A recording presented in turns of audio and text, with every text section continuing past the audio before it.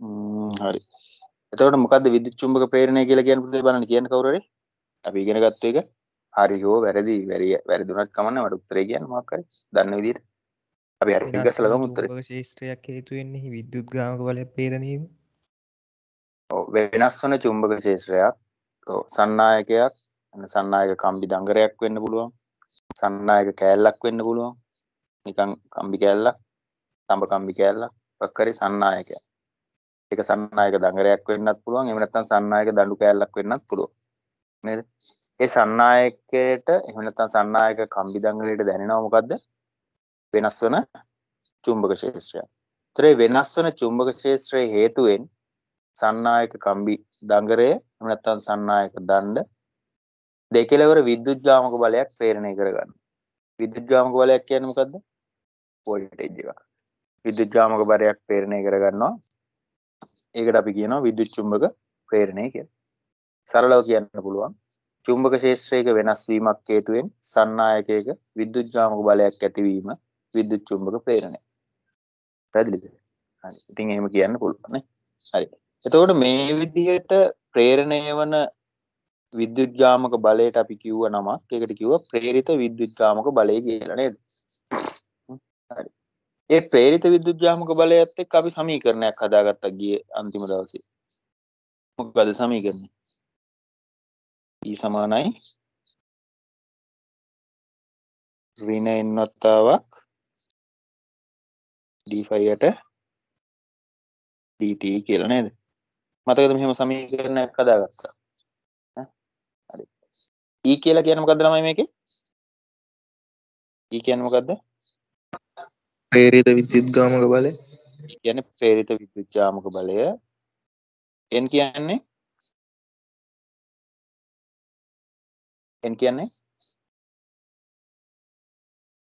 සන්නායක පොට්ටක් කම්බි දංගරේ පොට E ගන්න. කියන්නේ E කියන්නේ ප්‍රේරිත විද්‍යුත් ගාමක බලය. විද්‍යුත් ගාමක බලය. ඒක මැන්නේ මොන වගේද? ප්‍රේරිත විද්‍යුත් ගාමක බලය මයින්නේ වෝල්ට් වෝල්ට් වලින් නේද? ඊට පස්සේ n කියලා කියන්නේ පොට ගණන. නිකම්ම සන්නායක කම්බි කැලලක් නම් පොටවල් කීයද? එකයි. එකයි නේද? එකයි කියලා අපි ගන්න n. හරිද? පොට සංඛ්‍යාව. පොට සංඛ්‍යාව මයින්කොට ඒකට නැහැ ඒකකයක් නේද? numbers. ඊට පස්සේ 5 කියලා කියන්නේ 5 කියලා කියන්නේ මෙතන නේද? චුම්බක ශ්‍රාව වෙනස නේද? චුම්බක ශ්‍රාව වෙනස.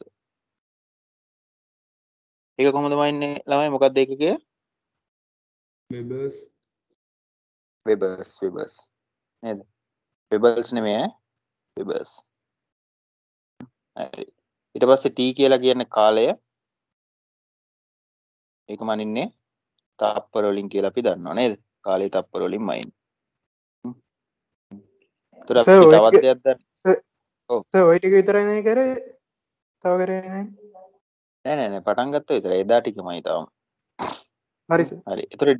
ඒතර d5 dt කියලා කියන්නේ මොකද්ද කියලා අපි දන්නවා. චුම්බක ශ්‍රාව වෙනස් වීමේ ශීඝ්‍රතාව කියලා අපි දන්නවා. ශ්‍රාව වෙනස් වීමේ ශීඝ්‍රතාව. ශීඝ්‍රතාව කියන එකේ තේරුම අඩු කාලයකදී වැඩි වෙනසක් වෙනවා නම් ශීඝ්‍රතාවය වැඩි. නේද? අඩු කාලයකදී නෙමෙයි වෙනස කුඩා වෙනසක් වෙන්න කාලය ගොඩාක් ගත වෙනවා නම් ශීඝ්‍රතාව අඩු. මම ශීඝ්‍රතාව කියන එකත් පැහැදිලි කරා. ඒත් අපි අවසානට ඉගෙන ගත්තේ ඔන්න ඔතන. රයිට්. ඔතනදී අපි කතා කරපුවා පොඩි ගානකට හදලා අපි ගාන දෙයක් විතර හදමු අපි. හදලා අපි ඒ වත් ටික තහවුරු කරගෙන අපි ඉස්සරහ කොටස් වලට යමු. රයිට්. ප්‍රශ්නයක් විදිහට ලියා ගන්නද? ලියා ගන්න. රයිට්. එක්තරා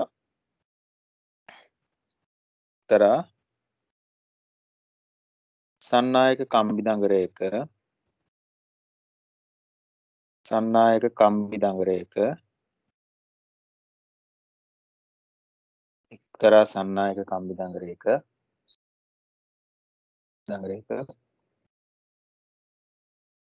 පොට 1500ක් කොතා ඇත.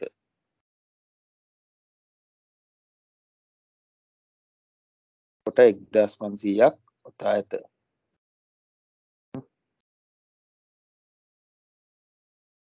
මෙම සන්නායක කම්බි දඟරය හරහා පවතින නැත්නම් මෙය හරහා පවතින මේ කියලා දාන්නකො මෙය හරහා පවතින චුම්බක ශ්‍රාවය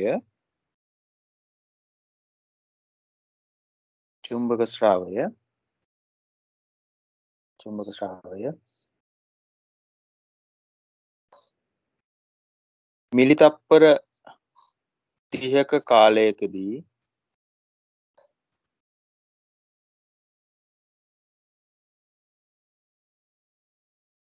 මිලි තප්පර 30ක කාලයකදී 500යි මයික්‍රෝවෙබර්ස් සිට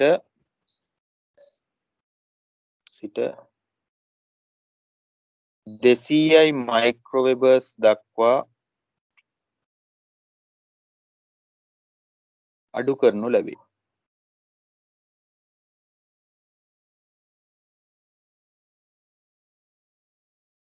චුම්බක ශ්‍රාවයක් වැටිලා තියෙනවා. ඒ වැටිලා තියෙන චුම්බක ශ්‍රාවය අඩු කරනවා. පැහැදිලිද? කරන්නේ කොහොමද කියලා අපි බලමු. හරි. කරනවා කියලා කියනවා. හරි. ප්‍රමාණක 1 රූප සටහනක් ඇඳ තොරතුරු සලකුණු කරන්න. රූප සටහනක තොරතුරු සලකුණු කරන්න.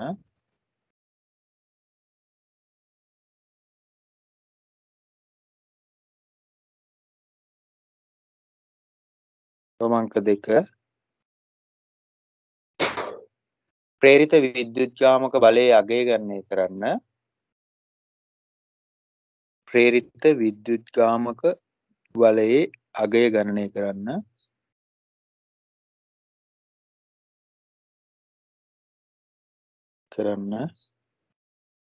ප්‍රමාණක 3 ප්‍රේරිත විද්‍යුත්ගාමක බලයේ ද්‍රවීයතාව සොයන්න. ප්‍රේරිත විද්‍යුත්ගාමක බලයේ ද්‍රවීයතාව සොයන්න.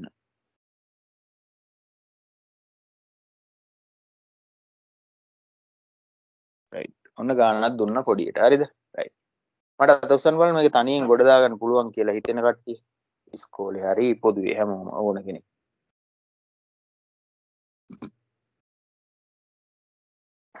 බලන්න අත උස්සන්න මේක තනියෙන් කරන්න පුළුවන්. නැති.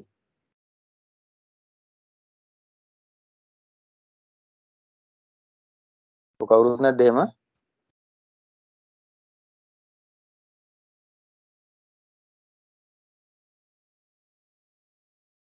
මේ කවුරුවත් නැහැ. ඒ කියන්නේ ඉස්කෝලේ කරපු කට්ටිය මතකත් නැහැ. හරි කවන්නේ. රයිට් අපි කතා කරමු පළවෙනි කොටස රූප සටහනක් අඳින්න කියලා තියෙනවා. මේකේ කියලා තියෙනවා පොටවල් කීයක් තියෙනවද 1500ක් තියෙන සන්නායක කම්බි දඟරයක් තියෙනවා කියලා තියෙනවා නේද? පොටවල් 1500ක් තියෙන. ඉතින් අපි මෙහෙම කම්බි දඟරේ නිකමට අඳිමු. හරිද? ඔහොම සන්නායක කම්බි දඟරයක් තියෙනවා කියලා අඳිමු. හරිද? 1යි 2යි 3යි 4යි 5යි 6යි 7යි. හරිද? ඔය විදිහට සන්නායක කම්බි දඟරයක් තියෙනවා කියලා හිතමු. මේකේ n සමානයි 1500ක් වෙනවා. පොටවල් 1500. පැහැදිලිද? ඊට පස්සේ මම මේකේ එක අග්‍රයක් A කියලා ලියන්නම් අනිත් අග්‍රය B කියලා කියන්න. ඔන්න සන්නායක කම්බි දඟරය අපි යන්නේ. පැහැදිලිද? හරි. ඔන්න සන්නායක කම්බි දඟරය අපි යන්දා තියෙනවා. හරි. දැන් මෙයා හරහා වැටිලා තියෙන චුම්බක ශ්‍රාවය මයික්‍රෝවෙබර්ස් 500යිලු. මයික්‍රෝවෙබර්ස් කීයයිද? 500යි. ඒක 200 දක්වා අඩු කරලාලු තියෙන්නේ. එහෙනම් මෙතන චුම්බකයක් වෙනස් වෙනවා කියලා අපි හිතුවොත් චුම්බකයක් අපි වෙනස් වෙනවා කියලා හිතුවොත් මේ විදිහට මම දණ්ඩ චුම්බකයක් අඳින්නම් මෙතන. චුම්බකයක් වෙනස් වෙනවා කියලා අපි හිතමු. right. north එකක් south එකක් තියෙනවා. හරි. චුම්බක ශ්‍රාවය අඩු වෙන්න නම් අඩු වෙනවා කියලා කිව්වොත් එතකොට පුතේ දැන් මෙහෙම north එකෙන් ශ්‍රාවය පිට වෙනවනේ මෙහෙම චුම්බක ශ්‍රාවරයක ඔහොම පිට වෙනවා. north එකෙන් ඔහොම පිට වෙනවා south එකෙන් ඇතුල් වෙනවා නේ. හරි. එතකොට දැන් මේ එක වෙලාවක මෙන්න මේ ශ්‍රාවකස් නිසා මයික්‍රෝවෙබර්ස් 500ක චුම්බක ශ්‍රාවයක් මේක හරහා තියෙනවා. එන්න මේක හරහා තියෙන චුම්බක ශ්‍රාවකස් ප්‍රමාණය අඩු වෙන්න නම් මේ චුම්බකය දකුණු පැත්තටද යන්න ඕන වම් පැත්තටද යන්න ඕන. දකුණු පැත්තට ගියොත් මොකද වෙන්නේ? චුම්බක ශ්‍රාවකස් ප්‍රමාණය අඩු වෙයිද දඟරේ හරහා වැටිලා තියෙන වැඩි වෙයිද?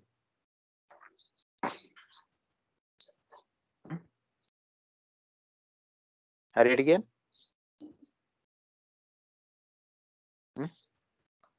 දැන් ශ්‍රාවක ගහක් කියන්නේ කෙස් ගස් කියලා හිතන්න ඉස්සරහට දික් වෙලා තියෙන කෙස් ගස්. නැත්නම් වැටිලා තියෙන කෙස් ගස් ප්‍රමාණය. කාන්දම ඉවතර ගත්තොත් චුම්බක ශ්‍රාවය අඩු වෙයිද වැඩි වෙයිද? අඩු වෙනවා. අඩු වෙනවා. එළියට ගන්න මේ දඟරේ හරහා වැටිලා තියෙන ශ්‍රාවකස් ප්‍රමාණය අඩු වෙනවා. හරිද? එළියට ගන්න. ලං කරන්න වැටිලා තියෙන ශ්‍රාවකස් ප්‍රමාණය වැඩි වෙනවා. එහෙමනම් අපිට මේක හිතා ගන්න පුළුවන් මෙන්න මේ විදිහට. මොකද්ද? හරිද? මේ තියෙන්නේ north එකක් මේ පැත්ත south එක north එකක් ඉවත් කළා වගේ කියලා හිතන්න පුළුවන් මේ. north එකක් ඉවත් කළා වගේ කියලා හිතන්න පුළුවන්. ඔන්න රූප සටහනකින් වැඩේ කතා කරා. ආරම්භක ශ්‍රාවය මම 5.1 කියලා කියන්නම්. 5.1 සමානයි 500යි මයික්‍රෝවෙබර්ස්. අවසාන ශ්‍රාවය මම 5.2 කියලා කියන්නම්. ඒක 200යි මයික්‍රෝවෙබර්ස්. හරිද? ඔන්න ඒ තොරතුරු ටිකක් තියෙනවා. පොටවල් ගානක් හරි. හරි. මේ වෙනස සිද්ධ කරන්න ගත වෙච්ච කාලය මම කියන්නම් t කීයද t 30යි මිලි තප්පර. දැන් අපිට දෙවෙනි කොටසදී විද්‍යුත් ගාමක බලය හොයන්න බැයිද? රෝමාංක 2 E සමානයි ඍණ n වතාවක් d5 යට dt දානවා. එහා පැත්තට යන්න වෙනවා. මෙතනම හදමු බලන්න. කවන්න. හරි. සමානයි ඍණ n කියන්නේ කීයද? ආදේශ කරමු දැන් කියන්නේ.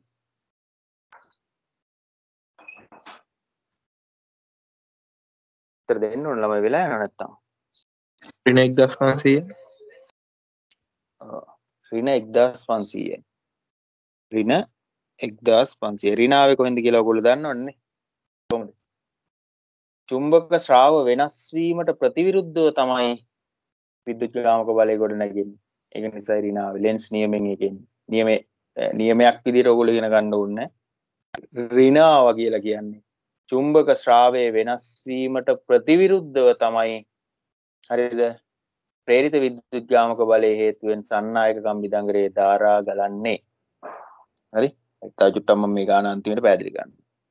d5 යට dt කියලා කියන්නේ ශ්‍රාව වෙනස් වීමේ ශීඝ්‍රතාවය. ඒ කියන්නේ පුතේ මෙතෙන් මට දාන්න පුළුවන් අවසාන ශ්‍රාවය 5.2 ආරම්භක ශ්‍රාවය 5.1 අඩු කිරීම බෙදීම t කියලා. පැහැදිලිද? රයිට් ගාන එහා පැත්තට චුට්ටක් යනවා මම මෙතන ගන්නම්. සමානයි ඍණ 1500යි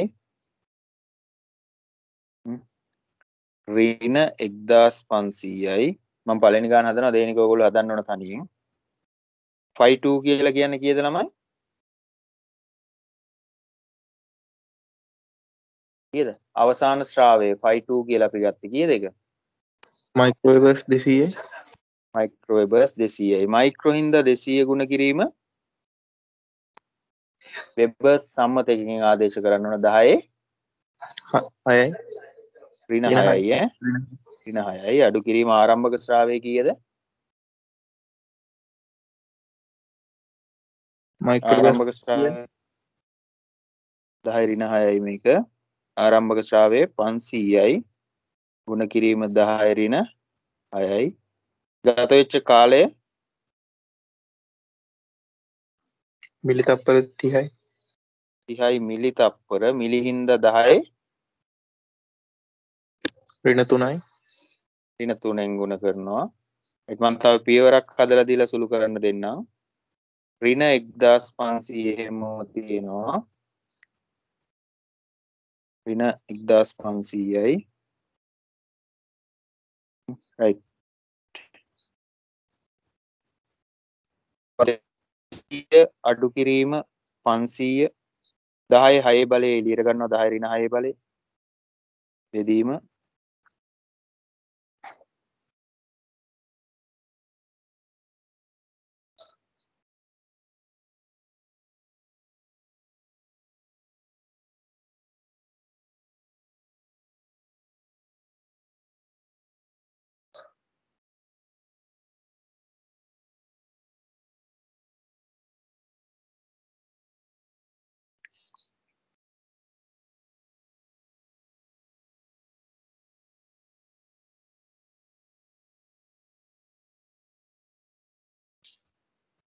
කීයද උත්තරේ සුළු කරලා උත්තරේ කියන්න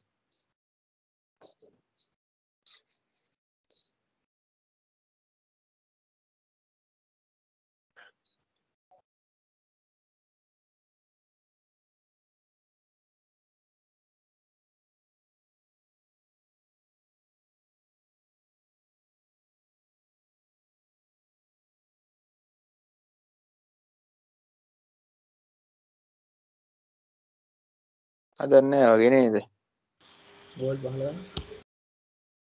කීයද උදේ ඇහුන්නේ 15 වෝල්ට් 15යි කියලා කියනවා අනිත් අය එකයිද සතන මිලිසෙකන්ඩ් 30යි නේද සර්? ඔව් 30යි 3 නෙමෙයි 30යි මෙතන 30යි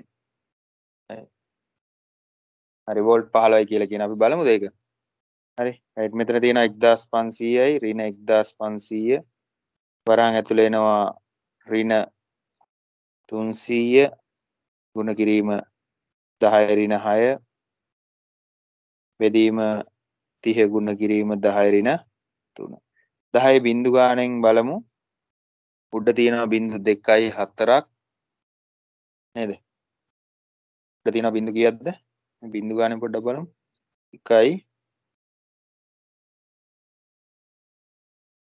2යි 3යි 4යි මෙතනින් යනවා එතකොට 4ක් එතකොට මෙතන ඉතුරු වෙන 10 ඍණ 2යි හරිද එතන මෙතන බිංදුවට මෙතනින් ගියාම මෙතනත් 10 ඍණ 2යි 10 ඍණ 2ට මේ 10 ඍණ 2ට මේ 10 ඍණ 2 කපලා දැම්මේ එතකොට උඩ ඉතුරු වෙනවා අන්තිමට උත්තරේ එනවා 15යි වෝල්ට් කියලා ආවද උත්තරේ සුළු කිරීම දිහා බලන්න බෑ ඒක මම සුළු කිරීම කරේ මට ලේසි විදියට බිංදු බිංදු විදියට ගත්තයි කපුගේ අර සින්දුවකුත් කියලා දෙන්නේ බිංදු බිංදු තාරකා කියලා නේ ඒ විදියට ගන්න පුළුවන් කොහමද උත්තරය අවසානට එනවා 15යි වෝල්ට් කියලා හරිද රයිට් ගානේ තුන්වෙනි කොටස මම අර පළවෙනි එක ඇතුළේම කරන්නම් හරිද රූප සරණාය අඳින්න ඕනේ නැති නිසා ගානේ තුන්වෙනි කොටසත් මම මේකෙම කරන්නම් ද්‍රව්‍යතාවය ලකුණු කරන එක ඕනනම් ඔයගොල්ලන්ට ඉන්දියාවෙන් තුන්වෙනි එක රූප සටහනේ නිරූපණය කර ඇත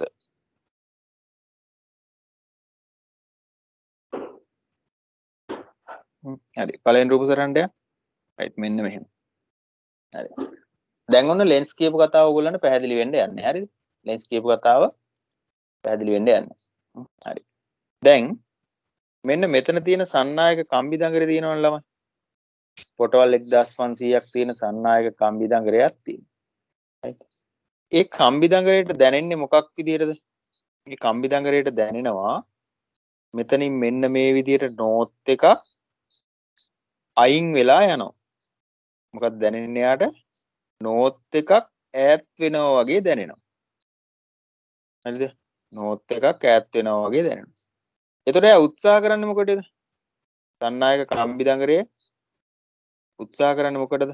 ඒ වෙනසට එයා කැමතිද? ඒ වෙනසට එයා කැමතිද? නෑ. නෑ වෙනසට කැමති නෑ. බය නැතුව කියන්නේ වෙනසට කැමති නෑ. වෙනසට කැමති නෑ. වෙනසට අකමැති වෙලා එයා මොකද කරන්නේ? විද්‍යුත් ගාමක බලයක් ප්‍රේරණය කරගන්නවා. ඒ ප්‍රේරණය වෙන විද්‍යුත් ගාමක බලයෙන් හින්දා ධාරා ගැලුවොත් මේ වෙනස වළක්වන පරිදි තමයි ධාරා ගලන්නේ. තේරෙන්නේ? හරි. ඔන්න දැන් අපි හිතනවා මෙන්න. දැන් මේකේ ප්‍රේරිත විද්‍යුත් ගාමක බලයක් හැදෙනවනේ. හැදුනහම අපි හිතමු මේ ඔක්කොම මේවා පොඩි පොඩි බැටරි කෑලි වෙනවා කියලා. හරි මේක පොටක් ගන්නවා මම පොඩි බැටරි කෑල්ලක් වෙනවා කොහොමද? මෙයත් පොඩි බැටරි කෑල්ලක්. මෙයත් පොඩි බැටරි කෑල්ලක්.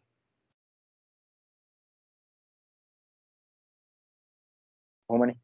එතකොට මෙයාගෙන්නේ ධාරාව එළියට එන්නේ. මෙයානේ ධනාග්‍රේ වෙන්නේ එතකොට. නේද? මෙයා එතකොට ඍණාග්‍රේ වෙනවා. කොහොම ඇන්දෝ. ඇන්දොත් නැහැ අපි දන්නේ නැහැ තාම එහෙමද හැදෙන්නේ කියලා. හරි.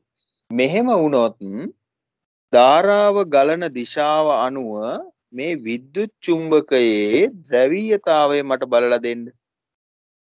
නෝත් එක කොයි පැත්තද සවුත් එක කොයි පැත්තද කියලා. චුම්බකයේ තියෙන පැත්තද නෝත් අනිත් පැත්තද නෝත්. කොහොමද ඒක බලන්නේ?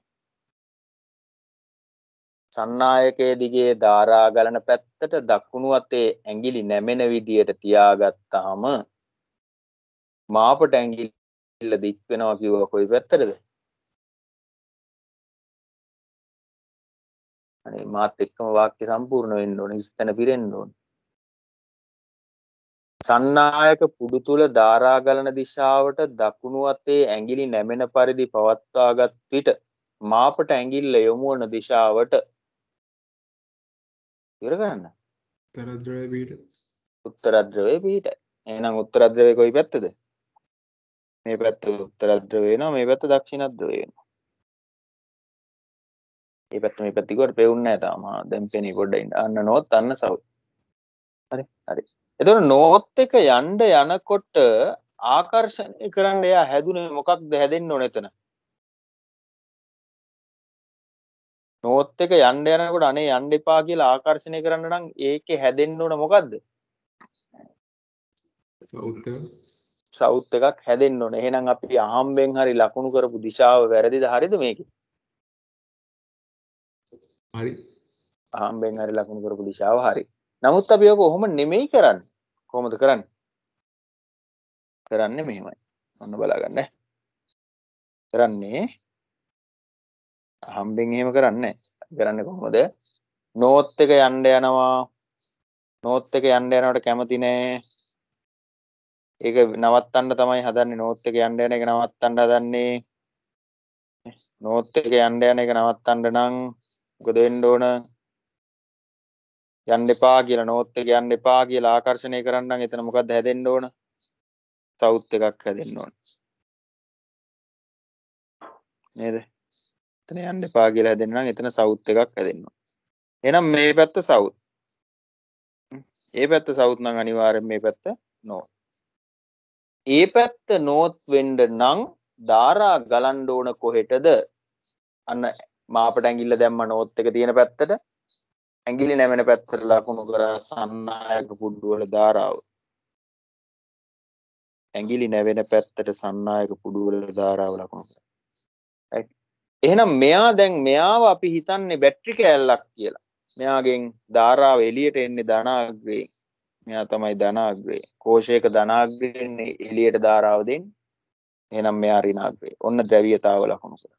ඒතර පුතේ මෙයාව මට කියන්න පුළුවන් මෙහෙම. මෙයා සමානයි කොහොමද?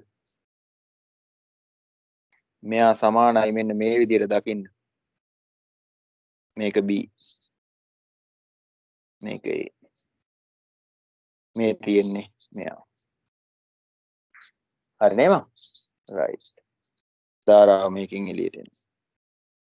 අන්න ද්‍රව්‍යතාවය අපි හෙව්වා මොකක් විදියටද? මේ වෙනස නැති කරන විදියට තමයි නෝත් සවුත් හැදෙන්නේ. එහෙම නෝත් සවුත් හැදුනා නම් ධාරා ගලන්න ඕන කොහෙටද? එහෙමනම් ධනාග්‍රේ මොකද්ද කියලා හෙව්වා. අපහැදිලි නම් අහන්න පුළුවන්. යමක් තියෙනවා නම් අහන්න. ගැටලුවක් තියෙනවා නම් අහන්න.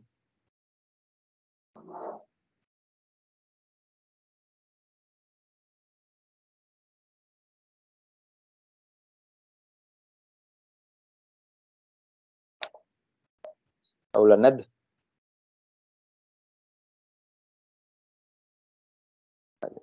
පැහැදිලි එහෙනම් අපි ඊළඟ ගාන හදමු. ඒක මම එච්චර ඉඩ තියලත් නැහැ. මම පටස් කාලා හදනවා ගාන. ඔයගොල්ලෝ හදන්නත් ඕන. හරි. දෙවෙනි ගාන ලියා ගන්න.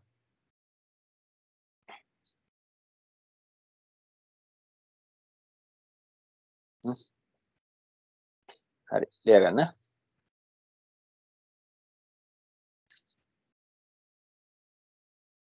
එක්තරා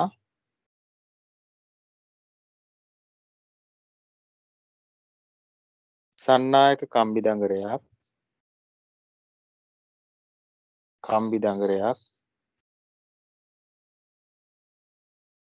එක්තරා සන්නායක කම්බි දඟරයක්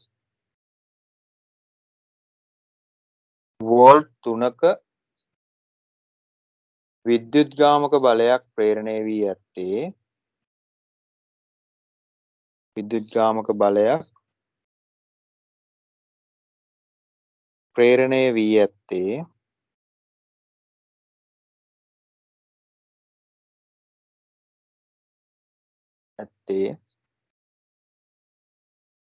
මිලි තප්පර 3ක් තුල සිදු කරන ලද ශ්‍රාව වෙනස් වීමක් හේතුවෙන් වේ. මිලි තප්පර 3ක් තුල ඇති වූ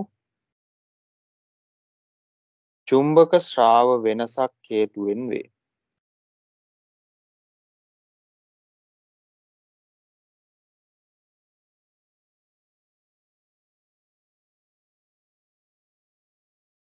චුම්බක ශ්‍රාව වෙනසක් හේතුවෙන් තමයි මේක වෙලා තියෙන්නේ. මිලි තප්පර 3ක් ඇතුලේ සිද්ධ වෙච්ච.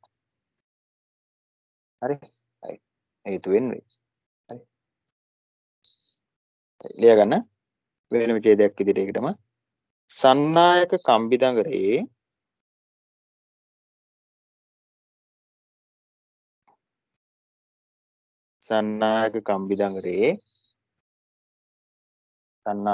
දඟරේ කොටවල් සංඛ්‍යාව 1000ක් නම්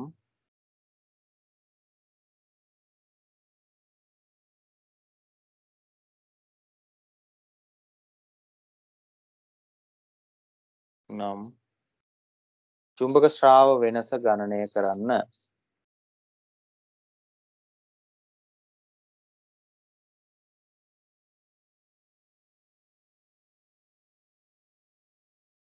චුම්බක ශ්‍රාව වෙනස ගණනය කරන්න.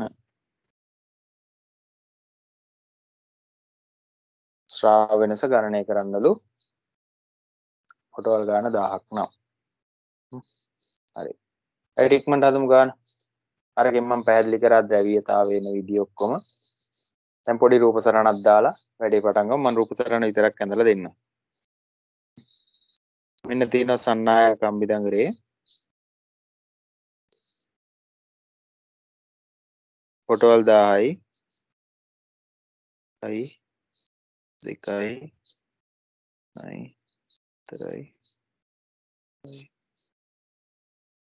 කොටවල් 1000යි මෙයාගේ n සමානයි 1000යි. right. විස්තර මොකුත් කියලා නැහැ. කියලා තියෙන මොකද්ද? ශ්‍රාව වෙනසක් ඇති වෙනවා කියලා විතරයි. හැබැයි මේකේ විද්‍යුත්ගාමක බලයක් ප්‍රේරණය වෙලා තියෙනවලු. විද්‍යුත්ගාමක බලයක් ප්‍රේරණය වෙලා තියෙනවලු වෝල්ට් කීයක්ද? කීයද පුතේ? කියන්න හරියට කියන්න අගේ. වෝල්ට් කීයද වෝල්ට් 3ක් ප්‍රේරණය වෙලා තියෙනවා. right. හරි. මේකේ දීලා තියෙනවා A මෙයා B මෙයා ධනාග්‍රය B ඍණාග්‍රය A වෙන විදියට 3 වෝල්ට් වෝල්ටීයතාවයක් ප්‍රේරණය වෙලා තියෙනවා මේ දෙන්න අතර. වෝල්ට් 3ක් ප්‍රේරණය වෙලා තියෙනවා. හරිද? ඒත් ඔන්න වෝල්ටීයතාවයක් තියෙනවා. ඒ කියන්නේ මේ කවුද ළමයි? ප්‍රේරිත විද්‍යුත්ගාමක බලය E තමයි ඔය වෝල්ට් 3යි කියලා කියන්නේ. හරි. ඉතින් මේකෙදි ශ්‍රාව වෙනස දීලා නැහැ. පයි කියන කෙනාව තමයි හොයන්න කියලා තියෙන්නේ. t කියන කාලය දීලා තියෙනවා කොච්චරද? 3 වැඩි කිරීම 10 ඍණ 3යි තප්පර කියලා මිලි තප්පර කියන එක මම සම්මත එකකෙම ලියාගත්තා. right.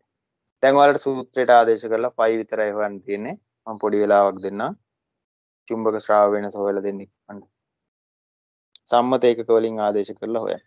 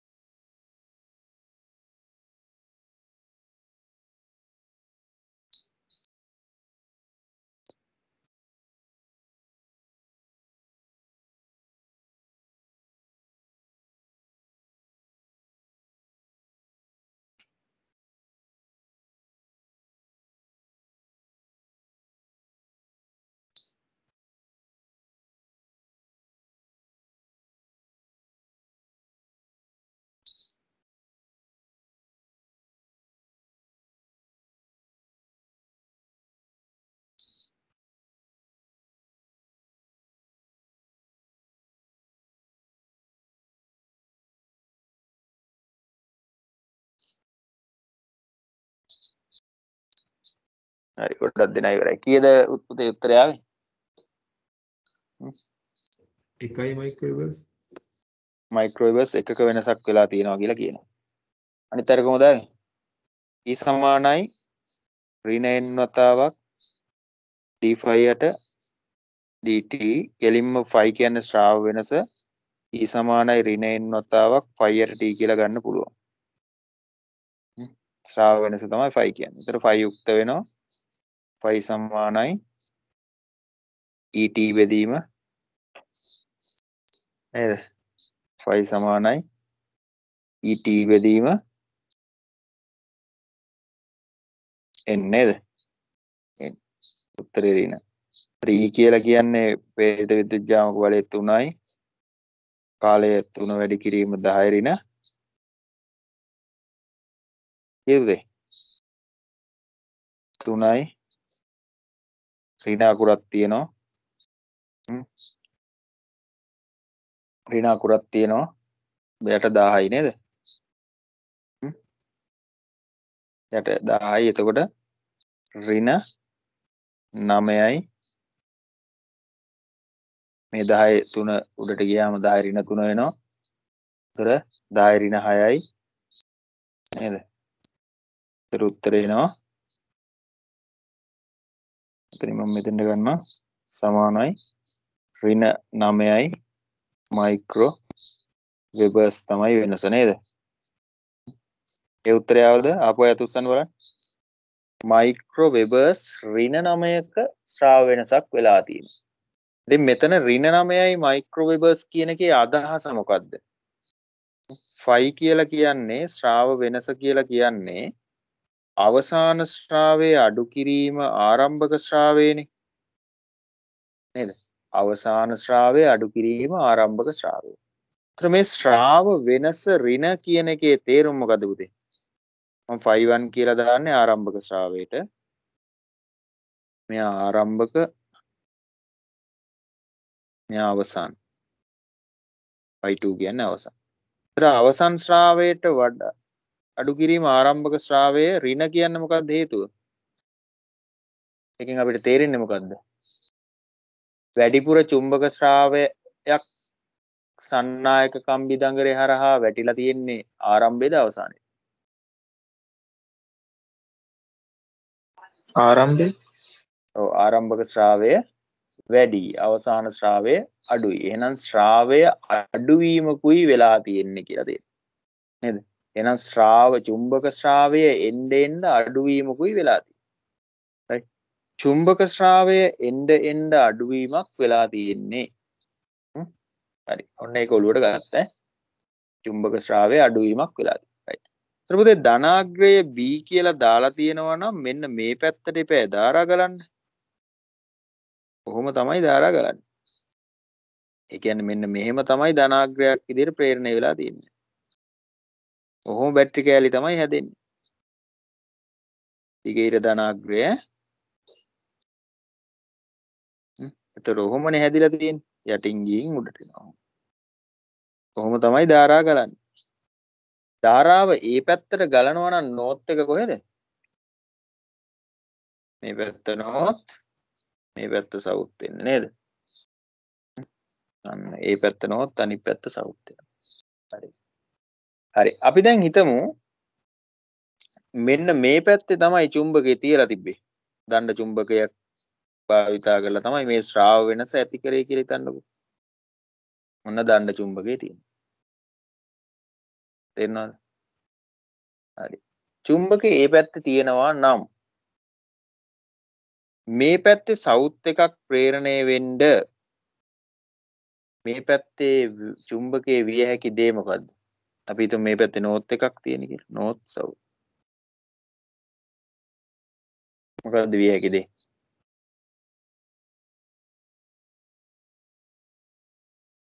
සන්නායක කම්බි දඟරයෙන් චුම්බකයේ ඉවතට යාමද සන්නායක කම්බි දඟරයේ දෙසට පැමිණීමද?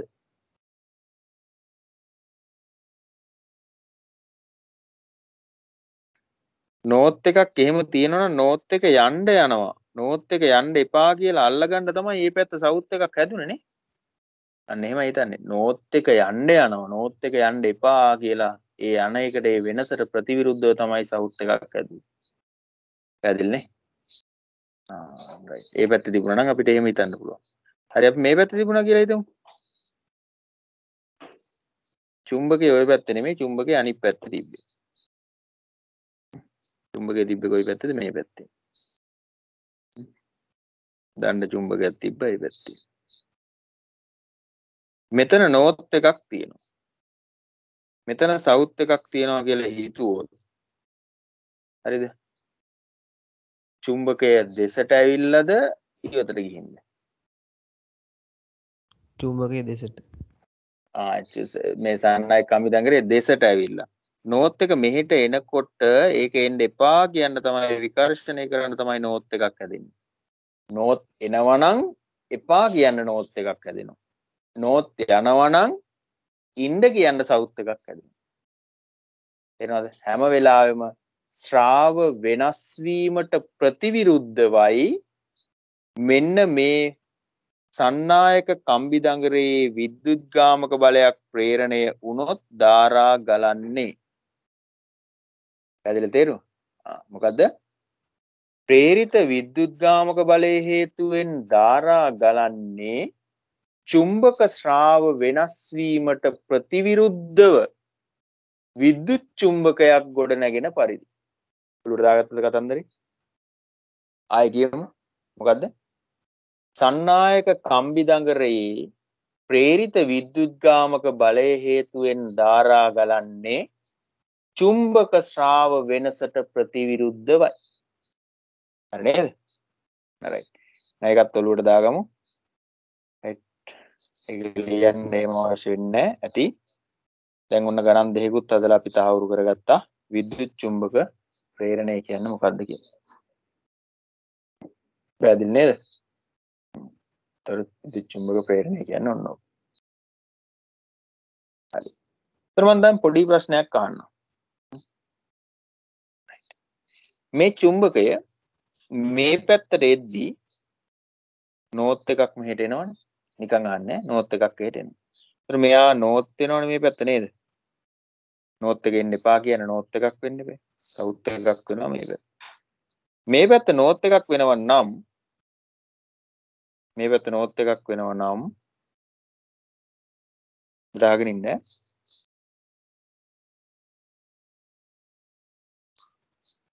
මේක මකලා දාමු අපි.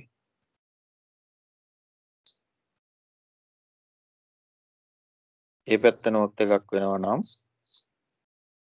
ධාරා ගලන්නේ කොහෙද පුතේ? පරිපතයක් හැදුවොත් ධාරා ගලන්නේ කොහටද? නෝත් එකක් නම් ධාරා ගලන්න ඕන කොහෙද? පාලට නේ. මේ පැත්තට ධාරා ගලන්න ඕනේ. ඔහොම නේද ගලන්න ඕනේ? ඔහොම ධාරා ගලන්න ඕනේ. ඔහොම ධාරා ගලනවා නම් මෙහෙන් මෙහෙට ධාරා ගලන්න ඕනේ. එතකොට මෙයා ධන වෙනවා. මෙයා ඍණ වෙනවා. හරි. තේරුණා නේද? දැන් මම දෙවෙනියට කියනවා මෙහෙම. ඔන්න අහගන්න හොඳට. දැන් දෙවෙනියට නෝත් එක ඉවත් කරනවා. නෝත් එක ඉවත් කරනවා නම් මෙයා හැදෙන්නේ කොහොමද? සන්නයි කම්බිදංගරේ කොහොමද හැදෙන්නේ? අනේ අනේ නෝත් එක යන්න එපා ඉන්න කියලා ආකර්ෂණය කරන්න මේ පැත්තේ හදා ගන්නවා මොකද්ද? දැන් නෝත් මම දැන් රතු පාටින් ඊතලයේ ගැහුවේ දණ්ඩ චුම්බකය ඈත් කරනවා කියලා. ඒතර නෝත් එක ඈත් වෙනවා. නෝත් එක ඈත් වෙන එකට කැමතිද කොයිල් එක? නැහැ. නෑ කොයිල් එක කැමති නෑ. කැමති නැත්තම් කොයිල් එක හැසිරෙන්නේ කොහමද? ඒකට යන්න එපා. ප්‍රතිවිරුද්ධව. එහෙනම් නෝත් එක යන්න එපා කියලා සවුත් එකක් තමයි මේ පැත්තේ හදන්නේ. මේ පැත්ත සවුත් වුණොත් මේ පැත්ත නෝත් වෙනවා. මේ පැත්ත නෝත් වුණොත් ධාරා ගන්න දිශාව මාරු වෙනවා. මෙහෙමනේ ධාරා ගලන්නේ. මෙහෙමයි ධාරා ගලන්නේ. එතකොට ධාරාව ඉවතට එන්නේ මෙහෙන්. ඒ වෙලාවේදී මෙයා ධන වෙනවා, මෙයා ඍණ වෙනවා. එතකොට මෙතන ගොඩ නැගෙන්නේ ප්‍රත්‍යාවර්ත ධාරා වෝල්ටීයතාවයක් කියලා වලට පේනවා. AC එක. තේරෙනවද කියන එක? AC එකක් තමයි ගොඩ නැගෙන්නේ. පළවෙනි එකේ අර්ධ වක්‍රයේදී. මෙයා ධන. දෙවෙනි අර්ධ වක්‍රයේදී AC එකක් හැදෙන්නේ කියලා තේරෙනවා. හරි එහෙනම් සන්නායක කම්බි දඟරයක් අරගෙන චුම්බකයක් එහාට මෙහාට හොල්ලලා එතන AC එකක් හදාගන්න පුළුවන්. හරිද? සයිනාකාර AC එකක් හැදෙනවා. හරි. පැහැදිලි? හරි ඒකත් ඔලුවට දාගන්න. විද්‍යුත් චුම්බක ප්‍රේරණය කියන එක යටතේ යම් අදහසක් ආවා. ගණන් හදන්න ඊද නැද්ද මම දන්නේ නැහැ. ගණන් හැදුවේ පාඩම තේරෙන්නේ. තේරුණාද? හරි. ගැටලු මොනවා හරි තියෙනවා නම් මට WhatsApp දාන්න නැත්නම් දැන් අහන්නත් පුළුවන්. අපි ඊළඟට යනවා ෆ්ලෙමින්ගේ සුරත් නියමයේ පැත්තට. ෆ්ලෙමින්ගේ නියම දෙකක් තියෙනවානේ. එකක් සුරත් නියමය අනිත් එක වමත් නියමය. සුරත් එහෙම නැත්නම් දකුණත් නියමය කියලා කියනවා අපි නේ.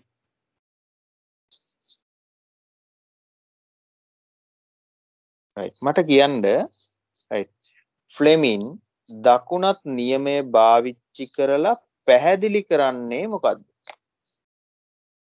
දන්න කෙනෙක් කියන පොඩි කාලේ ඉගෙන ගත්තා ඕලෙවල් කාලේ තිබුණා. දකුණත් නියමය පාවිච්චි කරලා පැහැදිලි කරන්නේ මොකද්ද ෆ්ලෙමින්? යම්කිසි සංසිද්ධියක් සිද්ධ වෙනවා. ඒ සිද්ධිය වෙනවා කියන එක නෙමෙයි මෙයා කියන්නේ. සිද්ධිය වෙනකොට තියෙන දෛශිකයන්ගේ දිශාවල් ටික තමයි මෙයා කියන්නේ. ෆ්ලෙමින් කියන්නේ ඒක. හරි. හරි. මොකද්ද ෆ්ලෙමින් දකුණත් නියමය පාවිච්චි කරලා කියන්නේ කියන්න පුතේ. හරි. මේ මතක තියාගමුකෝ. ෆ්ලෙමින් දකුණගේ සුරත් නියමය එහෙම නැත්නම් දකුණත් නියමය මෙයා මේකෙදි කියන්නේ විදුලි ජනකයක් ගැන කියලා හිතමු. විදුලි ජනකය. හරි. එතන මත තියාගන්න දකුණේ තියෙන්නේ ජනකය, වමේ තියෙන්නේ මෝටරය. හරි. ජෙනරේටරයක් ගැන තමයි කියන්නේ. හරි. විදුලි ජනකයක මොකෝ වෙන්නේ ළමයි? මම දැන් කියලා දෙනවා ඒක. විදුලි ජනකයක මොකද වෙන්නේ? චුම්බකය භ්‍රමණය කරලා දඟරකින් ධාරාව නිපදව ගන්න. මේක තමයි සරල ඔයාගේ ඔළුවේ තියෙන අදහස හරි. හරි. එතන තියෙනවා චුම්බක ක්ෂේත්‍රය. වෙනස් වන චුම්බක ක්ෂේත්‍රය. හරිද? ඊට පස්සේ සන්නායක කම්බි දඟරයක්. හරි. සන්නායක කම්බි දඟරේ විදුජ්ජාමක බලයක් ප්‍රේරණය වෙනවා. හරි. පරිපතය සම්පූර්ණ වුණොත් ධාරා ගන්නවා. මෙන්න මේ දිශාවල් ගැන තමයි කියන්නේ මෙයාගේ. හරි. ඒතර විදුලි ජනකයක වෙන්නේ මොකද්ද? වෙනස් වන චුම්බක ක්ෂේත්‍රයක් තුල සන්නායකයක විද්‍යුත්ගාමක බලයක් ප්‍රේරණය වෙලා ධාරා ගලන දිශාවන් පිළිබඳව හොයාගන්න තමයි මේක පාවිච්චි කරන්නේ. right. එතකොට ජනකයක මෙන්න මේ වෙනස් වෙන චුම්බක ක්ෂේත්‍රය ඇති වෙන්න පුළුවන් විදි කීපයක් තියෙනවා. හරිද? දැන් මෙතන ගත්තොත් චුම්බක ක්ෂේත්‍රයේ වෙනස් වීම ඇති කරන්න පුළුවන් ක්‍රම දෙකක් කියන්න බලන්න මට. සන්නායක කම්බි දඟරයට චුම්බක ක්ෂේත්‍රයේ වෙනස් වීම ඇති කරන්න පුළුවන් විදි දෙකක් කියන්න මට මෙතන. විදි දෙක තුනක් තියෙනවා. දෙන්නම නිශ්චලව ඉන්නවා. කවුද දෙන්න? සන්නායක කම්බි දඟරයත් නිශ්චලයි, චුම්බකෙත් නිශ්චලයි. චුම්බක ක්ෂේත්‍රයේ වෙනසක් තියනවද එතන? වෙනසක් ඇති වෙනවද? නෑ, වෙනසක් නෑ. හරිද? සන්නායකයයි කම්බි දඟරයයි චුම්බක ක්ෂේත්‍රයයි දෙකම එකම වේගෙන් එක්ක දකුණට එක්ක වමට යනවා. වෙනසක් තියෙද චුම්බක ක්ෂේත්‍රයේ? ඒ වෙනස් වෙන්නේ නැහැ. සන්නායක කම්බි දඟරයට ඔහොම හිටගෙන ඉන්න කියලා චුම්බකය කම්බි දඟරය දෙසට හෝ ඉවතට අරන් යනවා. වෙනසක් තියෙයිද? ඔව් සර්. තියෙනවා. චුම්බකයට ඔයා ඔන්නෝම ඉන්න කියලා සන්නායක කම්බි දඟරයේ චුම්බකයේ දෙසට හෝ ඉවතට අරන් යනවා. වෙනසක් තියෙයිද? තියෙනවා. අනිවාර්යෙන් වෙනසක් ඇති වෙනවා. හරි. එහෙනම් මේකෙදි අපිට කෙටියෙන් කියන්න පුළුවන් චුම්බකයට සාපේක්ෂව සන්නායක කම්බි දඟරය හෝ සන්නායක කම්බි දඟරයට සාපේක්ෂව චුම්බකය චලනය කිරීම මගින් විද්‍යුත්ගාමක බලයක් හදා ගන්න පුළුවන්. හරි? right. ඒක ඔලුවට ගත්තා. හරි. හරි. දැන් මෙතන දඟරයක් නෙමෙයි තියෙන්නේ. තනි සන්නායක කම්බි පොටක් ඔන්න තියෙනවා. කවුද මෙයා? මෙයා සන්නායකේ. උන් තමයි සන්නායකේ. සන්නායකේ උන්. right. ඊට පස්සේ ඔයාලට පේන්න තියෙනවා උතන චුම්බක ශ්‍රාවයනේ. ඔය මොකද වෙන්නේ? චුම්බක ශ්‍රාවය වැටලා තියෙන උතන පේන්න තියෙනවා. right. හරි. චුම්බක ශ්‍රාවයේ වැටෙන්නේ පුතේ නෝත් එකේ ඉඳන් සවුත් එක පැත්තට. මෙතනනේ නෝත් එක තියෙන්නේ. මෙතන සවුත් එක තියෙන්නේ. එහෙනම් නෝත් එකේ ඉඳන් සවුත් එක පැත්තට චුම්බක ශ්‍රාවය වැටලා තියෙනවා. ඉතින් මේවා පේන්නේ නැහැ. දැක්ක කෙනෙකුත් නැහැ. නමුත් චුම්බක ශ්‍රාවය ওই විදිහට තියෙනවා කියලා අපි පිළිගන්නවා. හරි. නෝත් එකේ ඉඳන් සවුත් එක දිශාවට තමයි ශ්‍රාව රේඛා පිහිටන්නේ කියලා දැන් චුම්බක ශ්‍රාවය හෝමම තියාගෙන මෙන්න මේ සන්නායක දඬු කෑල්ල පහළ ඉහළ අරන් ගියොත් සන්නායක කම්බි දණ්ඩට මේ සන්නායක දණ්ඩට චුම්බක ශ්‍රාව වෙනසක් දැනෙයිද නැද්ද? දැනෙයිද නැද්ද?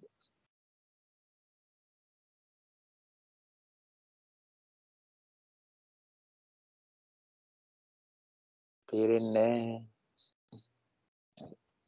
මේ මිතන් ඔන්න තියෙනවා ශ්‍රාව ගස්. චුම්බක ශ්‍රාව ගස්. කොහේ ඉඳන් කොහෙටද ශ්‍රාව ගස් වැටලා තියෙන්නේ පුතේ? චුම්බක ශ්‍රාව ගස් වැටලා තියෙන්නේ කොහේ ඉඳන් කොහෙටද? නෝත් එකේ ඉඳලා සවුත් එක පැත්තට නේද? එහෙම නේද වැටලා තියෙන්නේ? දැන් ඔන්න සන්නායකේ මම පොඩියට අඳිනවා. මෙන්න තියෙනවා සන්නායකේ. අරස්තද. හරි. සන්නායකේ දැන් මෙන්න මෙහෙම යන්න හදනවා මෙන්න මේ පැත්තට. මම මේ ශ්‍රාවගස් නම් කරන්නම් 1 2 3 4 කියලා ශ්‍රාවගස් නම් කරන්න. හරි. දැන් මේ සන්නායකේ උඩට දානවා මම උඩින්ම ඉන්නවා කවුද අද හංසමාලික. හංසමාලිව දානවා මෙතෙන් H. දැන් කොහෙද ඉන්නේ? සන්නායකේ මත ඉන්නවා හංසමාලික. හරිද? හරි. හරි. එතකොට මෙයාට දැනෙනව නේද මෙයා උඩට යනකොට මෙයාට දැනෙනව නේද පළවෙනි ශ්‍රාවකහ ඈත් වෙනව දැනෙනව නේද එයාට ඒක පිළිගන්නවද පළවෙනි ශ්‍රාවකහ ඈත් වෙනව පේනව නේද දෙවෙනි ශ්‍රාවකහ මොකද වෙන්නේ දෙවෙනි ශ්‍රාවකහ කියන්නකෝ කියන්නකෝ ලං වෙනවා පේනවා හරිද ඒක පහු කරන් දැන් මෙතෙන්ට මේ හරියට ගියාට පස්සේ මොකද වෙන්නේ දැන් මෙතන ඉන්නේ දැන් පේනවා දෙවෙනි ශ්‍රාවකහ ඈත් වෙනවා පළවෙනියා තව ඈත් වෙනවා තුන්වෙනියා ලං වෙනවා මෙතෙන්ට ගියාම මොකද වෙන්නේ දැන් මෙතෙන්ට ගියාම මොකද වෙන්නේ ඕන් 1 2 ඈත් වෙලා 3ත් ඈත් වෙන්න ගන්නවා එහෙනම් මේ හංසමාලිට තේරෙනවා මොකද්ද ශ්‍රාවකස් සමහර ඒවා ඈත් වෙනවා සමහර ඒවා ලං වෙනවා ආයෙ ලං වෙච්ච ඈත් වෙනවා ආයෙ ඈත් වෙනවා ආයෙ ලං වෙනවා එහෙනම් වෙනසක් නැද්ද එයාට දැනෙන්නේ නැද්ද එයාට වෙනසක් දැනෙනවා එහෙනම් සන්නායකය චුම්බක ශ්‍රාව රේඛාවලට ලම්බකව උඩට හෝ පල්ලයට අරන් ගියොත් එයාට දැනෙනවා චුම්බක ශ්‍රාව වෙනස් වීමක් පැහැදිලිද පැහැදිලිද යහලමනේ පැහැදිලි නම් පැහැදිලි නැත්තන් නැහැ පැහැදිලි හරි උත්තර දෙන්න ඕන අනිත් හැමෝම හරි රයිට් එතකොට එහෙම එකක් ඔන්න තියෙනවා හරි රයිට් එහෙනම් ශ්‍රාව වෙනසක් වෙනවා ශ්‍රාව රේඛාවලට ලම්බකව අරන් ගියා දැන් මම හංසමාලිව නග්ගලා ඉන්න සන්නායක දණ්ඩ මෙන්න මේ දිශාවට චලනය කරනවා ඉතින් අහගන්න මේ කතන්දරය මේ හරියට මැද්ද ඉන්නේ කියලා හිතන්න. දැන් හංසමාලට තේරෙනවද දකුණු පැත්තේ ශ්‍රාවගහ වෙනස් වෙනවා? ඕ වම් පැත්තේ ශ්‍රාවගහ වෙනස් වෙනවා තේරෙනවද එයාට? නෑ මේ ශ්‍රාවගහක් ළඟින් ඉන්නවා වමෙත් ඉන්නවා දකුණෙත් ඉන්නවා. උන් දෙන්න තව ඉස්සරහට ගියත් එහෙම ඉන්නවා දෙපැත්තේ. තව ඉස්සරහට ගිහින් බලමු ඒත් එහෙමමයි අර දෙන්න. වෙනසක් තේරෙන්නේ නෑ. හරිද? එහෙනම් සන්නායකයේ චුම්බක ශ්‍රාව රේඛාවලට සමාන්තරව අරන් ගියොත් චුම්බක ශ්‍රාව වෙනස් වීමක් දැනෙනවද නැද්ද?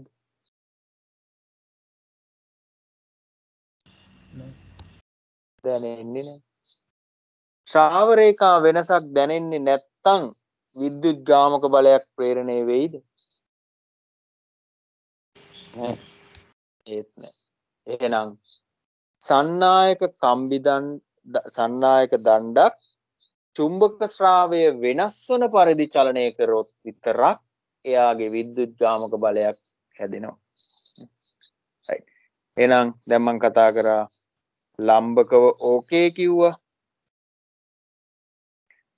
ලම්බක ඕකේ වෙනසක් දැනෙනවා. මේක ඕකේ. මේක not ඕකේ. දැනෙන්නේ මම දැන් කල්පනා කරනවා මෙහෙම ආනත වරන් යන්න. දැන් මට ඕගොල්ලෝ කියන්න ආනත වරන් ගියොත් වෙනසක් දැනෙයිද?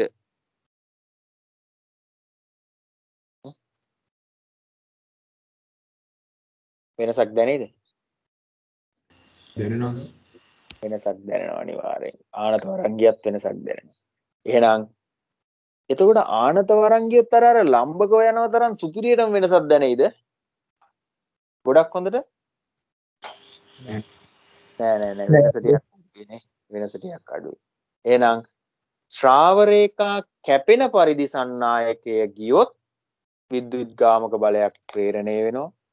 ශ්‍රාව රේඛා ලම්බකව කැපෙන පරිදි ගියොත් විද්‍යුත් ගාමක බලය හොඳටම ප්‍රේරණය වෙනවා.